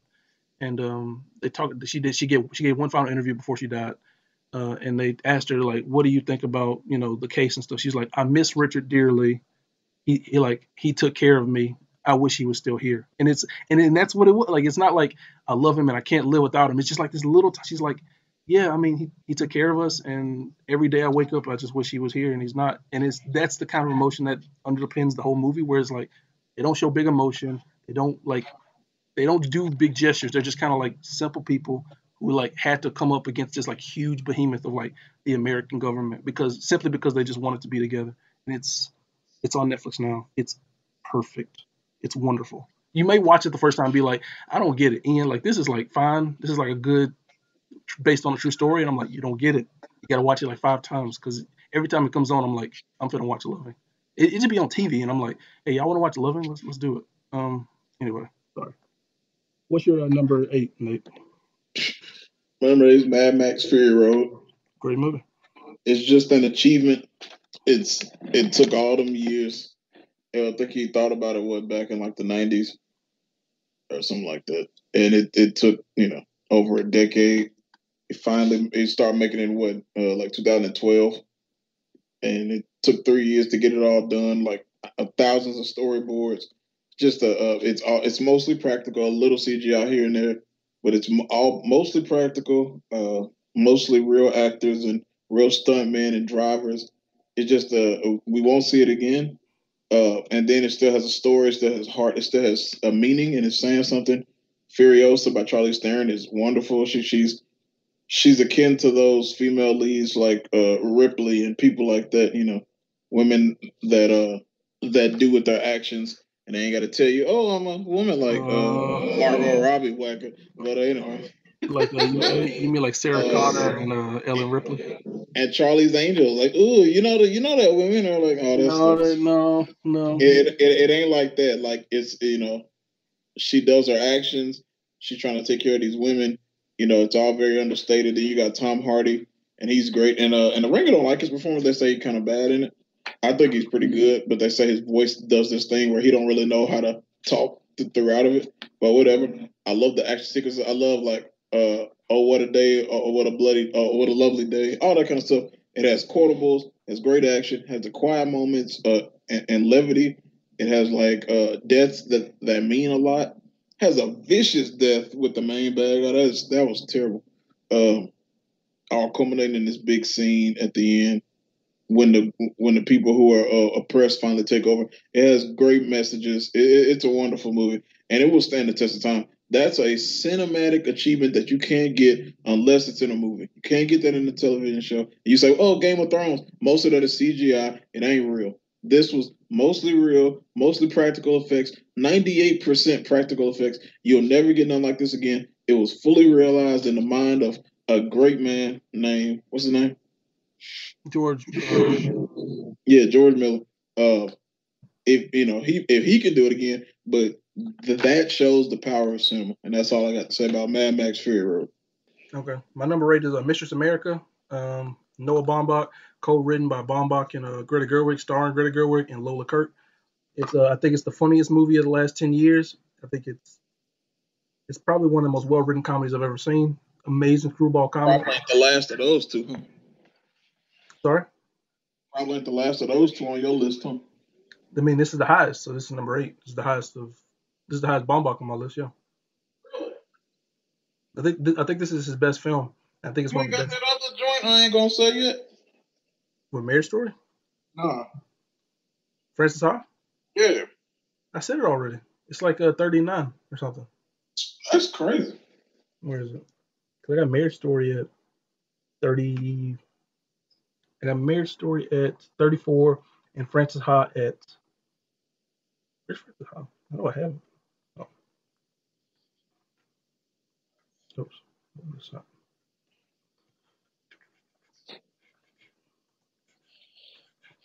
Yeah. So Marriage Story at 34, Francis Ha. Yeah, at least.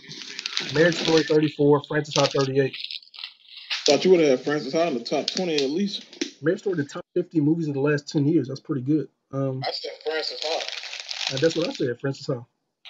I think being a top 100 movie the last 10 years is pretty amazing.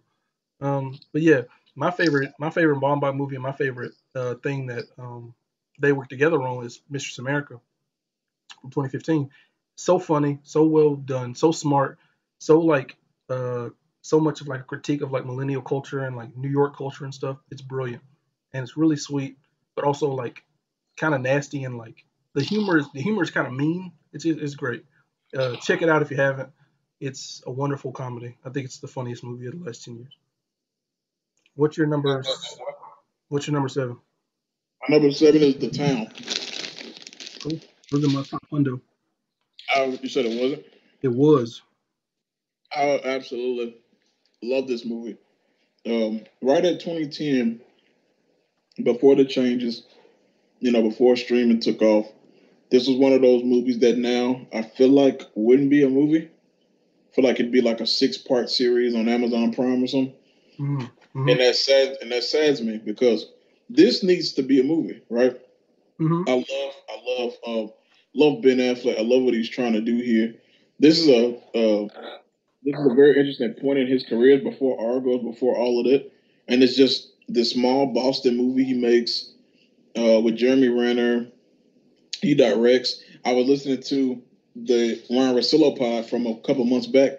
He got this producer on there who's produced movies like Sicario, The Town, John Wick, and he was talking about how the studio, how Ben Affleck wanted a director, and they called a few people, but everybody couldn't do it. So the studio asked him to do it, and he reluctantly said, "Yeah." The producer was not Ben first. The producer was Basil Iwaniak. He produced John Wick, Sicario, The Town, amongst other stuff. He just talking about how they was in Boston, and it was such a fun set. It was so lighthearted, and how I remember a funny story that the studio was like, one of the guys you're trying to get on as one of the drivers or whatever, he has a felon, and we can't do that because we're a publicly traded company. And then he was like, "Oh no, it's fine." Like, and then they were like, "We can't," and so they got rid of him, and he got somebody else. It was a friend of Ben Affleck, and then Basil or whatever his name is. He was like, he said, "So you got the new guy who's the driver?" And you're like, "Yeah, he's a felon too, but don't tell nobody." And they didn't, and it got to the movie. So I thought that was really funny. He just said it's such a fun movie, such a serious movie. Yeah, I just think it's really fun, and it's the movie I remember most from my formative years. Like, I think I was going right into high school during this time, so I was pretty young, and this movie really stuck out to me at the time, and it still does. And I mean, it's left its mark. So yeah, the Town is this high up for a reason. I really love that movie. Yeah, I love it too. I think it's still Affleck's best movie. Some people say Gone Baby Gone, but I don't think so. I think Gone Baby Gone is maybe like second or third, but I think The Town is like solid number one, and it's an amazing movie. I agree. Absolutely. Oh, at first when you were talking about the producer person, I thought it was going to be a lady. There's another podcast I listened to where a lady who produced The Town and movie, and I think she also works with that guy you mentioned, and she also produced John Wick and Sicario and all those movies too. So his story was so interesting because his name was Basil Iwaniak. He was supposed to play basketball at Villanova and in Philly, or like in Philadelphia rather, yeah, or Pennsylvania. And he was in college, and then he was like, I want to produce movies. So he just drove to LA and started working on like movie sets, no, like music sets, so like music, what is it called? Music video sets. Mm-hmm. And he worked his way up into like Universal and places like that. I thought his story was really interesting. He talked about what a producer does, how they have multiple things that they do and handle, and different producers do different things. It's a really interesting listen on the Ryan Russillo pod. I encourage anybody to listen to it, but yeah, that's it. Can you hear me? I hear you, yeah. Okay. That was your number 7? That was my 7, yeah. Okay. My number 7 is The Handmaiden from 2016, Park Chan-wook. I don't want to give nothing away, so I won't. I'm just gonna say it's like a psychosexual romance about like love triangle between two women and a man set it's like maybe set in the not Victorian era, but maybe set like in the 19th century in Korea, and it's beautiful. It's like really elegant design, but also very violent and very sexually explicit. I mean, there's a whole not subplot. Yeah, there's a subplot. There's a whole subplot in the movie where one of the main girls is forced to read erotica for rich men, and she acts out the erotica. She doesn't get naked or anything, but she like has puppets. And she acts it out as she reads it, and it's very like BDSM type stuff. And there's this, I listen to the score all the time. I think the music's amazing. I think it's Park Chan Wook's best movie, and that's saying a lot because I think he's one of the great filmmakers of all time. Um, and yeah, great twist. It's very long, but it feels epic, and you don't feel the length. There's a couple twists in it that I would never give away that are pretty amazing, and you don't see coming, but are very fun. About the Old Boy remake by Spike. I like that movie. Fuck it. Look, Spike don't make bad movies as far as I'm concerned. So, but yeah, I love The Handmaiden. Love the style of it. Love the look of it. Love how romantic it is again, and I love the music. I love the costumes. I love the acting, and I love the ending. It's a very strange ending, very funny, but also again sexually explicit. Anyway, check it out. So, what's your number 6? My number 6 is Wolf of Wall Street. Great movie. I don't like the conversations had around this topic about capitalism. I think it's an excuse to not never mind. But but this movie it's the conversations had around it at the time and why people love it so much became very bastardized in terms of what the movie's about and what people like about it. I do think there is a segment of the population that likes the debauchery and all that love it, and that part of it is fun. But I think the most memorable scene of the whole thing is the end when he's talking about selling the pen, and it pans to the crowd, and you're still watching. You still watched all of this, and you will continue to watch it because you glorify this mess. And I think that's what it's trying to say. And shame on anybody who would think Scorsese would be as shallow to just make a movie just because. I think that's incredibly irresponsible of people to have had that opinion at the time. Maybe that's changed now, but you still see some of it. I still see some of it where, you got uppity people thinking like, oh, well, it just glorifies. Like, of course it doesn't. Scorsese doesn't, and he wouldn't do that. And obviously there's a deeper meaning. But beyond all of that, which makes the movie next level in terms of what it's trying to say, and it does it masterfully. It's such a fun movie. The music is great. It's a little long, but I mean, it's fine. Movies are long, a lot of the great ones are, and that don't mean it has to be long to be great, but it's fun, it's vibrant, it's live. Great performances from Jonah Hill, Leo, John Bernthal, all of the main people. Margot Robbie's breakout role. What can you say about Wolf of Wall Street that hasn't been said already? I think it's one of Scorsese's best movies. Certainly one of his best in his late stage. And yeah, it came at the right time. It came at a time when those conversations were going to take off. And as much as those conversations annoy me, I do think that this movie does a better job at trying to say what those people want to say, but can't really articulate it because they're so agenda driven. And this movie kind of gives a detailed, nuanced answer or setup to that question in terms of what's happening here, even if it doesn't necessarily answer it. I don't think you need to. I think the movie does enough, and you can come to your own conclusion based on what it's trying to say. But if you think it's just about fun and partying too, hey, whatever, it's not. But hey, that's incredibly fun, and I get why somebody would just glean that from it. But when you notice all of the other things it has under it, it makes it one of the best movies of the decade to me. So, also one of the most entertaining too. One of the most entertaining movies I've ever seen in my life. It's so good. It flows so well, and the pacing is so great. It's so well made. Yeah, Leo was just hilarious in it, and it's just like so good. How people come from that being like, oh, it's glorified. Like how, bro? Because it's so entertaining. They're like, I had so much fun. But I think that movie's reputation has grown in recent years, because like at the time people are like, yeah, Wolf of Wall Street's good, but American Hustle is really how you do this kind of movie. And now people are like, that movie fucking sucks. And it does.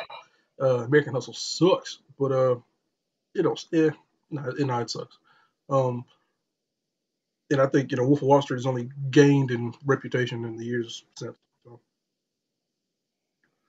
Okay.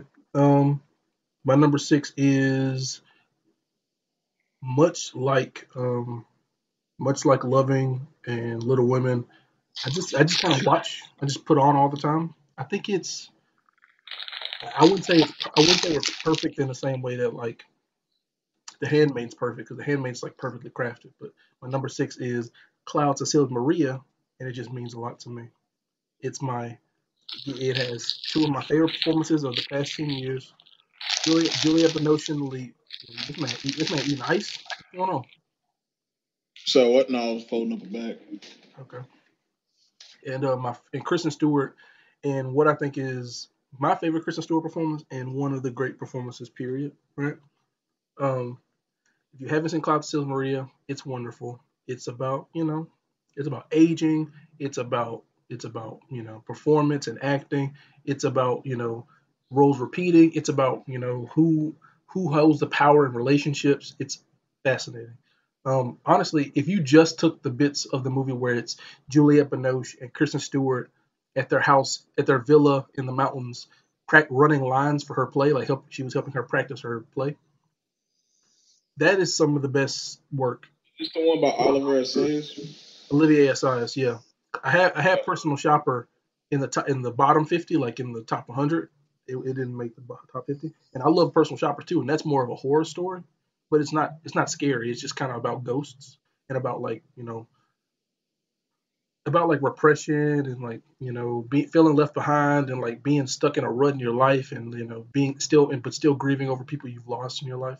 Um, Whereas Cloud Sils Maria is about like the fear of youth and like the kind of like the fear of like becoming irrelevant in a world that no longer desires you, and then but then also placing that within like an environment of like extreme beauty where it's like this is constant and this is forever and it matters always. I mean, the writing is amazing, but like the way Kristen Stewart, the movie starts with Kristen Stewart on the phone, and like the way she communicates, the themes of the story, where like a work a work of art means something differently the more you age and the more you go through. So like the major conflict of the movie is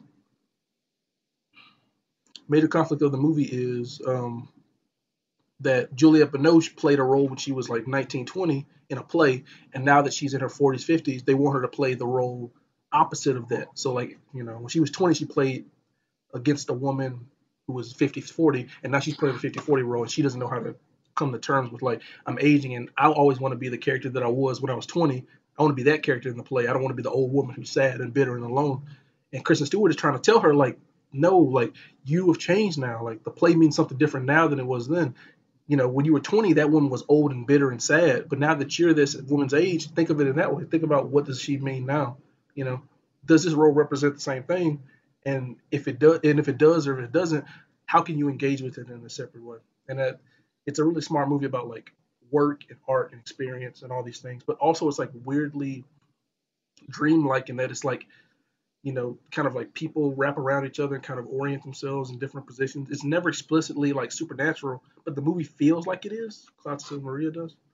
Because like the movie starts with I don't know. I can't explain it. It's like a movie that I watch and I just love all the time, and every time I see it, I see new things in it. But I can't explain like what is so brilliant about it. But watch it, because it's perfect. It's wonderful. All right. Well, what's your top five, Nate? We in the top five. In the top five, and I want to say before we start this, Black Klansman, I did not forget you. If, like I said, if I did a 21 through 25, I would probably bump some because I forgot about Black Klansman, and I would definitely put that in there.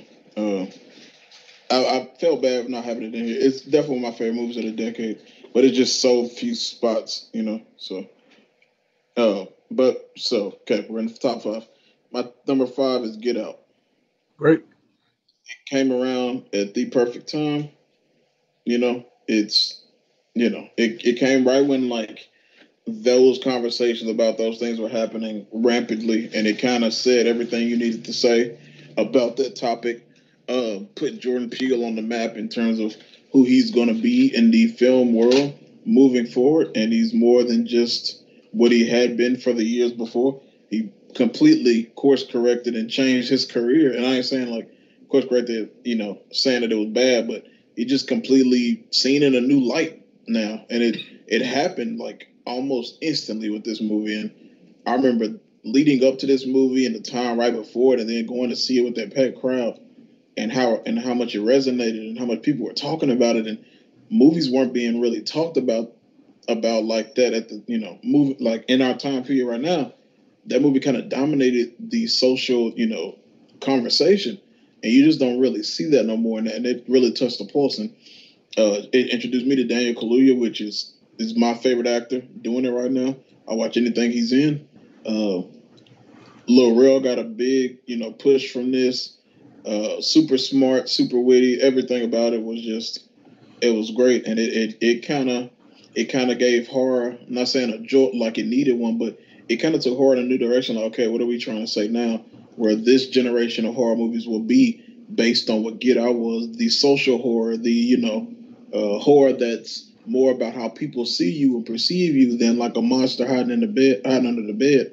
And that started with Get Out, kind of. So you can say it started with the Babadook, but Get Out was like the mainstream version of that on the biggest stage. So Get Out is super influential. Might be the most influential movie of the decade, to be honest. At least one of them. So it had to make my top 5. Cool. My top 5 pretty set. All movies. I mean, these top 5 movies. I mean, I don't say top 10, but top 5 in particular. I think these are amongst the best movies ever made ever. So number 5 is top 10 is that. Fuck it. Placeholder closet fills Maria. But number 5 is Gone Girl. What is there to say? Probably, I watch this movie all the time. I love it to death. It's perfectly made. It's so funny. There's an argument to be made that it's Fincher's best movie, even though I put it as his second best movie. It's absolute. Wouldn't change a thing. Love everything about it. You say Gone Girl, right? Yep, Gone Girl at 5, 2014. What's your 4? My 4 is I think I'm gonna make a switch. Oh no. I'm putting the Social Network here. It was 3, but I'm putting the Social Network here. It's too low. No, I don't think so. It's the movie of the decade. It symbolizes the decade. It symbolizes everything that the decade will come to be. The technology age and the digital age, and us becoming less connected to one another, and that being both a good thing and a terrible thing depending on how you look at it. And it started the decade off with a bang with Fincher and Sorkin coming together for the first time, and I think Scott Rudin was the producer. It was masterfully put together. The cast was wonderful. Everything down to the accuracy, but then would come later to find that maybe it isn't as accurate as we thought. But if you depend on the narrator to tell you that, then it depends on if you think Mark Zuckerberg is a competent narrator, even about his own life. I mean, I would say he's it probably wasn't as true as and he said as much. But I mean, it made for a good movie. Made for a great movie. One of the better movies of my life, and it kind of called everything that was about to happen. I always think about the scene when Sean Parker is in that room with the coke, and he's just talking about like what it would be.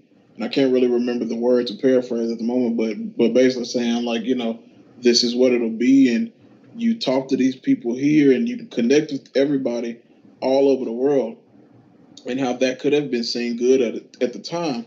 But then 10 years removed, maybe that wasn't as good as we thought, and maybe it had more complications than positives, and maybe more negatives than we like to think. But that movie is masterful. The dialogue is masterful. The direction is poignant, and it's pointed, and it's direct, and it's solid, and everything's supposed to be where it's supposed to be. Jesse Eisenberg starts here and goes on to have an interesting career, but this is his start, and nobody could have done Mark Zuckerberg like he did. Andrew Garfield. What's her name? One of the Mars. I think, is that Rooney or Kate? I think that's Rooney, right? Yeah, Rooney. It introduces me to all these new people. Armie Hammer, it introduces you to so many people, and Justin Timberlake giving it legitimately great performance. So everything about that movie is damn near perfect. It's almost perfect, and it represents this decade to a T. I must say that. Great, love it. Wait, I should have said it. I know if you got it on there, right? Yeah, I definitely have it on there. But it's all good. My number 4 is Phantom Thread. 2017 by Paul Thomas Anderson. Look, you know me. You know I love some Phantom Thread. And if you know me, you know I love romance. And if you put thread and romance together, you get one of the best American movies ever. Um, it's so funny. It's so well written. It's so well acted. Vicky Creeps, Leslie Manville, Daniel Day Lewis. There are people who don't like this movie, and those people, I know exactly who you are if you don't like Phantom Thread. And it's just one of those things. It's like the kind of people who say the Social Network is overrated, but they still like it. I know exactly who you are, and we don't need to talk no more. But same with Phantom Thread. It's wonderful. People may say it's boring. People may say nothing happens, but this is what I'll say to them: go watch your capes and your spandex and leave me alone. I don't want to hear from you. I love it. I love everything about it. Ending's perfect. The music is next level. It's just not a wrong step.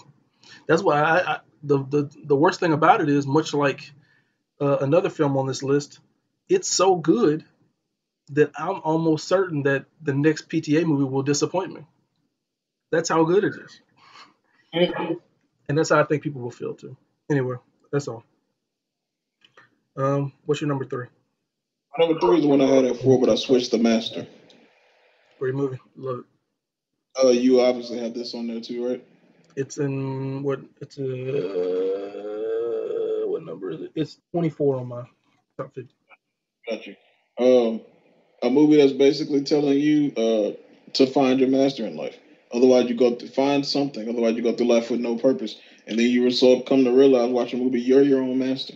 You have to live your life for you. Can Nobody else can do it except the most. I mean, your master's the most high, but on this physical plane, you have to dictate your life, and it's a beautifully done movie. It does so much with emotion. It does so much with men and how they can be there for one another, but also uh, you can use someone if they don't know who they are. You can definitely abuse them and manipulate them. I love PTA because he really puts a focus on men and what they go through in terms of like who they're trying to be and who they want to be, and and how they go about this world, in a world that tells them kind of what to be like, as it does for everybody. But it can get swept to the wayside a little bit. He kind of puts a mirror to that almost, but also holding them still accountable for themselves, which is what we all should be. And the master is basically holding you accountable. It's a movie that holds you accountable. It tells you you have to be the master of your life. It can be nobody else. And if your life is going to be just you laying on a beach all day, and then you got to find it. Like, but if that's what you want to do, that's what you want to do. I love how it's bookmarked with that, like Freddie Quell on the beach at the beginning and the end, and how everything he went through, he ended up right where he was, because overall, it has to be in you. Otherwise, it's not going to work. You have to find that motivation, and just great performances from everybody. But most importantly, the late great Philip Seymour Hoffman, giving I think his last one with PTA, or was that his last one in general? No, he was making movies after that. He was in the Hunger Games movies. But Oh no, yeah, that was what his was the last last? one. That was his last one. PTA, yeah. That was the last one PTA, but just embodying L. Ron Hubbard so well as Lancaster died, and obviously Joaquin Phoenix as Freddie Quell, being lost and so primal and so instinctive, but just nothing behind the eyes until it's time for him to feel something. And that last scene with Lancaster died, and he cries because he knows that time is up, because ultimately he has to go do what he has to do, because he is his own master, even if he's so far removed from really being in control of his own life. He knows enough to know that he can't go on just being on the hip of Lancaster died, because that's not what he truly wants, and that's not who he truly is. He's an animal at the end of the day, and he has to be in the wild until he figures it out for himself. And it's a beautiful movie. It's PTA's best to me. I absolutely adore that movie. And that's why it's number three. Great pick. Great pick. I saw someone online. They said something that's like, "You ever feel like Freddie Quill just walking in between a wall and a window?" I was like, "Ah, that's funny." I'm like, no. Just stuck in a rut. I think that's the point. Like, not able to get what you want out of it. But yeah, I love that movie. wonderful. Love it more. Love it more every time I see it. Okay, so like I said, Phantom Thread. I also agree about this with my number three, which is it's so good that I think it made people think the follow up was worse than what it was, which is Green Room 2016. Okay, Green Room is the best horror movie of the past 10 years. It's not close. Ain't nothing touching it. Not Hereditary, not Not a horror movie. Midsommar, not the Babadook. It shits on all of them. Not a horror movie. Definitely a horror movie. And Green Room is so great that people think Hold the Dark is not a good movie, which is wrong. Hold the Dark is a masterpiece. Maybe not a How about masterpiece. Jeremy Saulnier? Yeah, by the great Jeremy Saulnier. Hold the Dark fucking rules. I love it. And it didn't make my top 100, but, who knows, maybe in some time. But Green Room is wonderful. It's hyper violent. It's hyper tense. It's a movie that I think that every choice made was the correct choice that could not be improved upon. There are choices in that movie where, like, when they happen, I vibrate because I'm like, this is the right thing to do. There's no way to do this any better. It's such a perfect movie, top to bottom. So tight, ends exactly where it needs to, begins exactly where it needs to, wastes no time.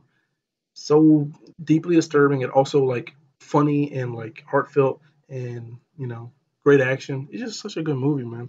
And has so many.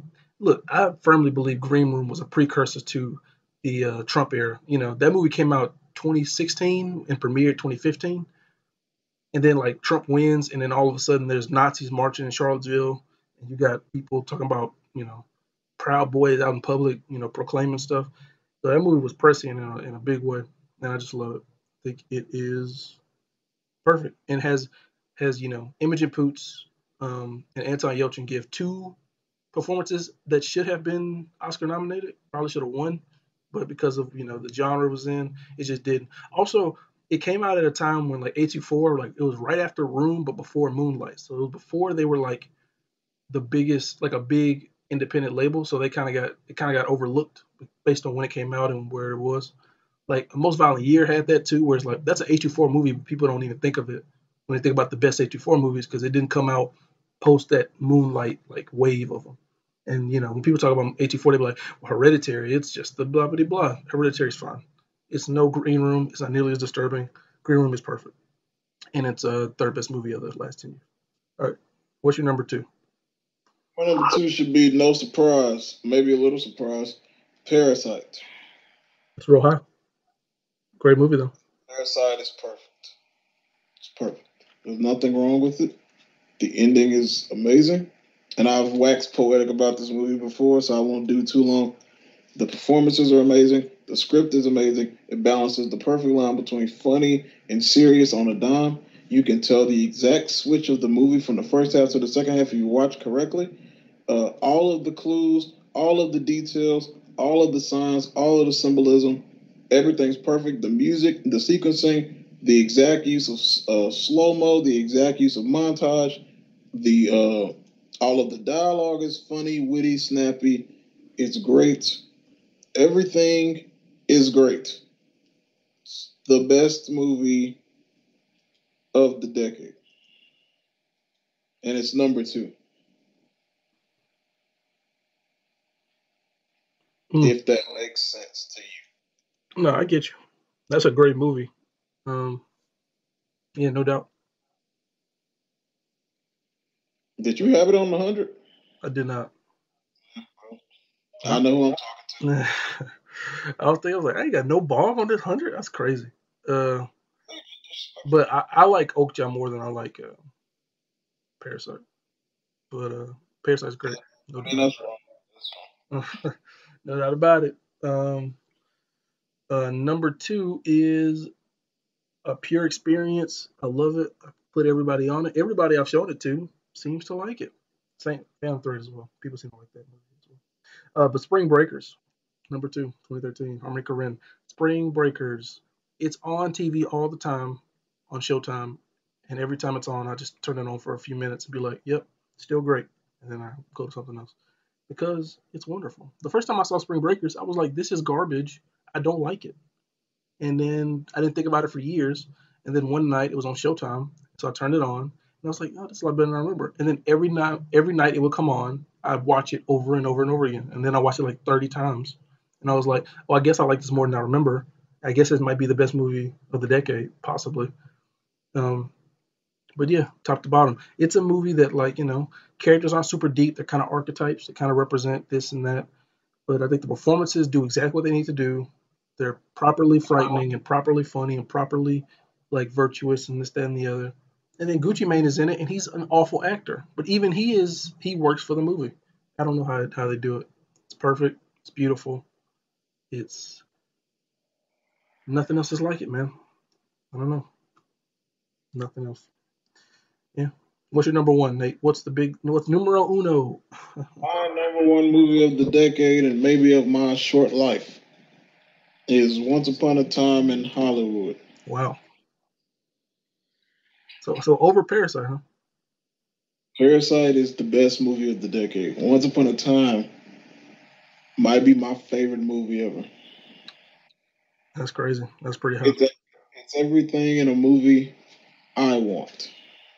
Crazy. It's everything I want. I watched it twice in the theater, and both times I was like, I want to live in this world. I would go back to that 60s time period when they're probably calling niggas niggers on the street. Yo. But you know what? It was fun. I don't think it was. This guy said, look, they call us niggers, and you know what? Maybe we should be called that. I'm like, I don't know. What we acting like? But yeah, I don't know if there's anything to be said. Really, Parasite and Once Upon a Time are like 1A, 1B, but I had to put one. I had to put something at one, and I put Once Upon a Time Hollywood because it's a movie about movies. It's a movie with movie stars. It's a movie with people driving around. It's a great soundtrack. It's well done. It's a movie about movies, and it's a movie about movies with a TV show episode in the movie, and an actor working on dialogue, and a stuntman, and it's literally everything I ever wanted. And I knew it was going to be when I first heard about it, and then when I got it, I was like, yeah, he did it. He did what I wanted.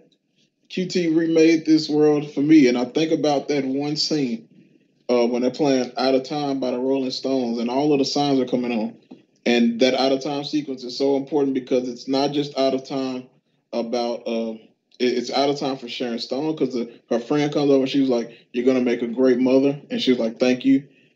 It's out of time for her. It's out of time for old Hollywood. It's out of time for Rick Dalton and Cliff Booth and their friendship.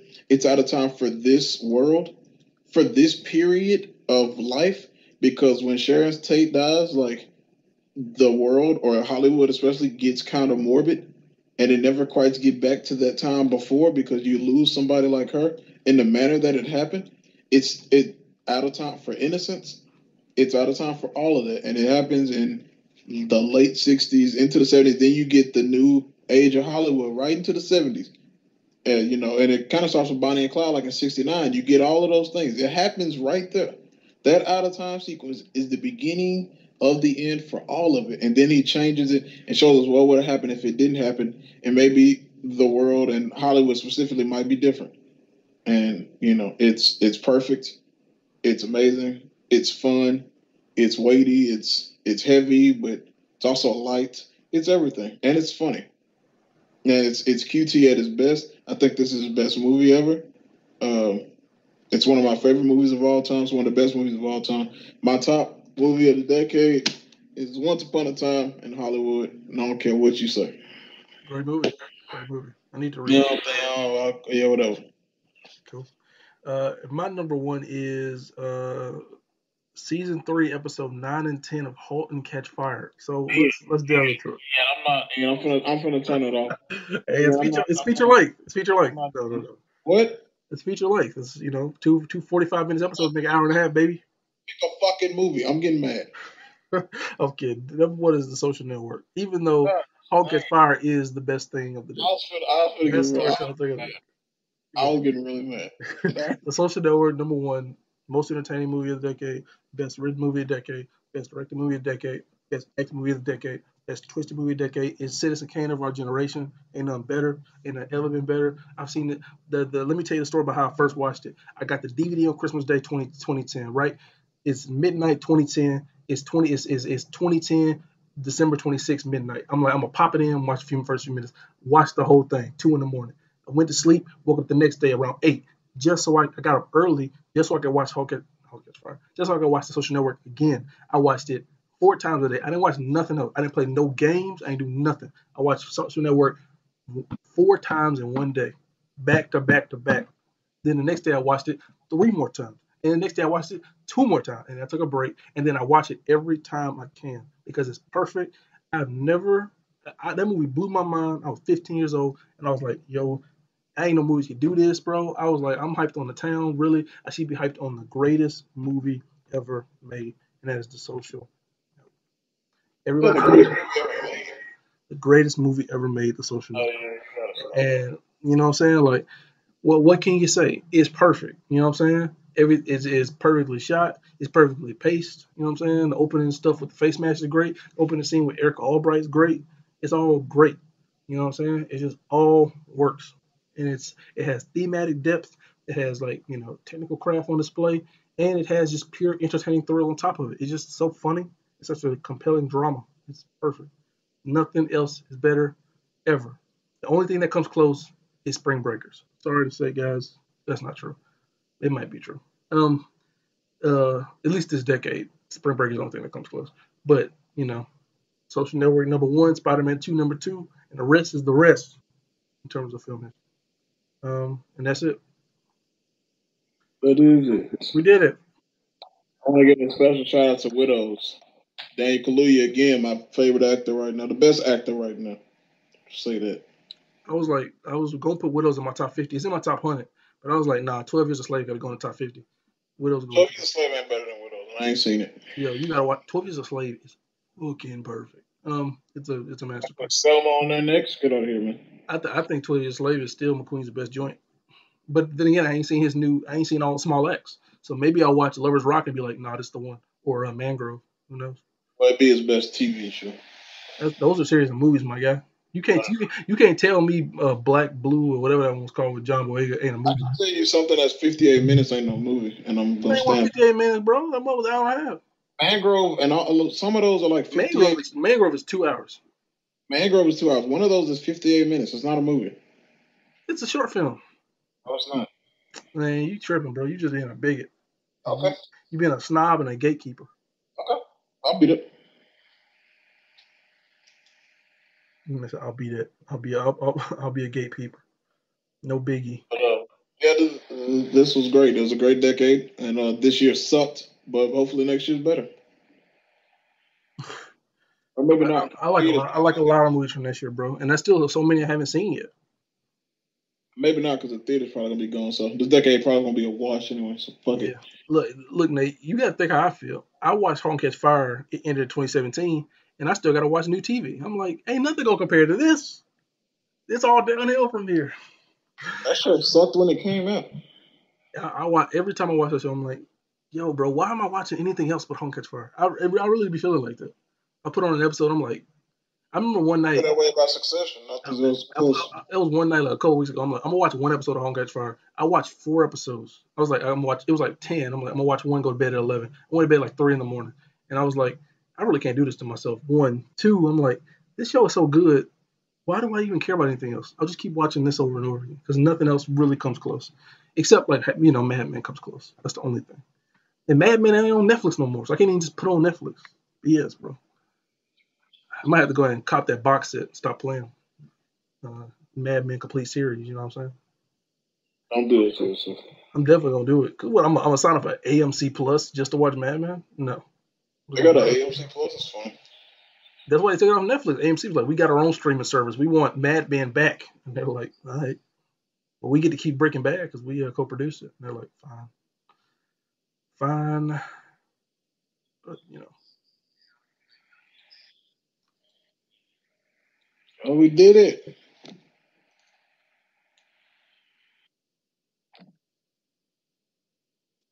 Jazz, what's your favorite top 10 of the decade? Go. She was just like, no. She was like, Guardians of the Galaxy. Oh, he trying to do you. He trying to do you. He said you like trash. I like Guardians of the Galaxy. What is wrong with that? Oh, you trying to go at her. All right. She said I ain't gonna be at the top, nigger. She said Rugrats. Rugrats in Paris. That was last decade. That's a good one though. Yeah, it is. Yeah, I almost forgot to. That's hilarious.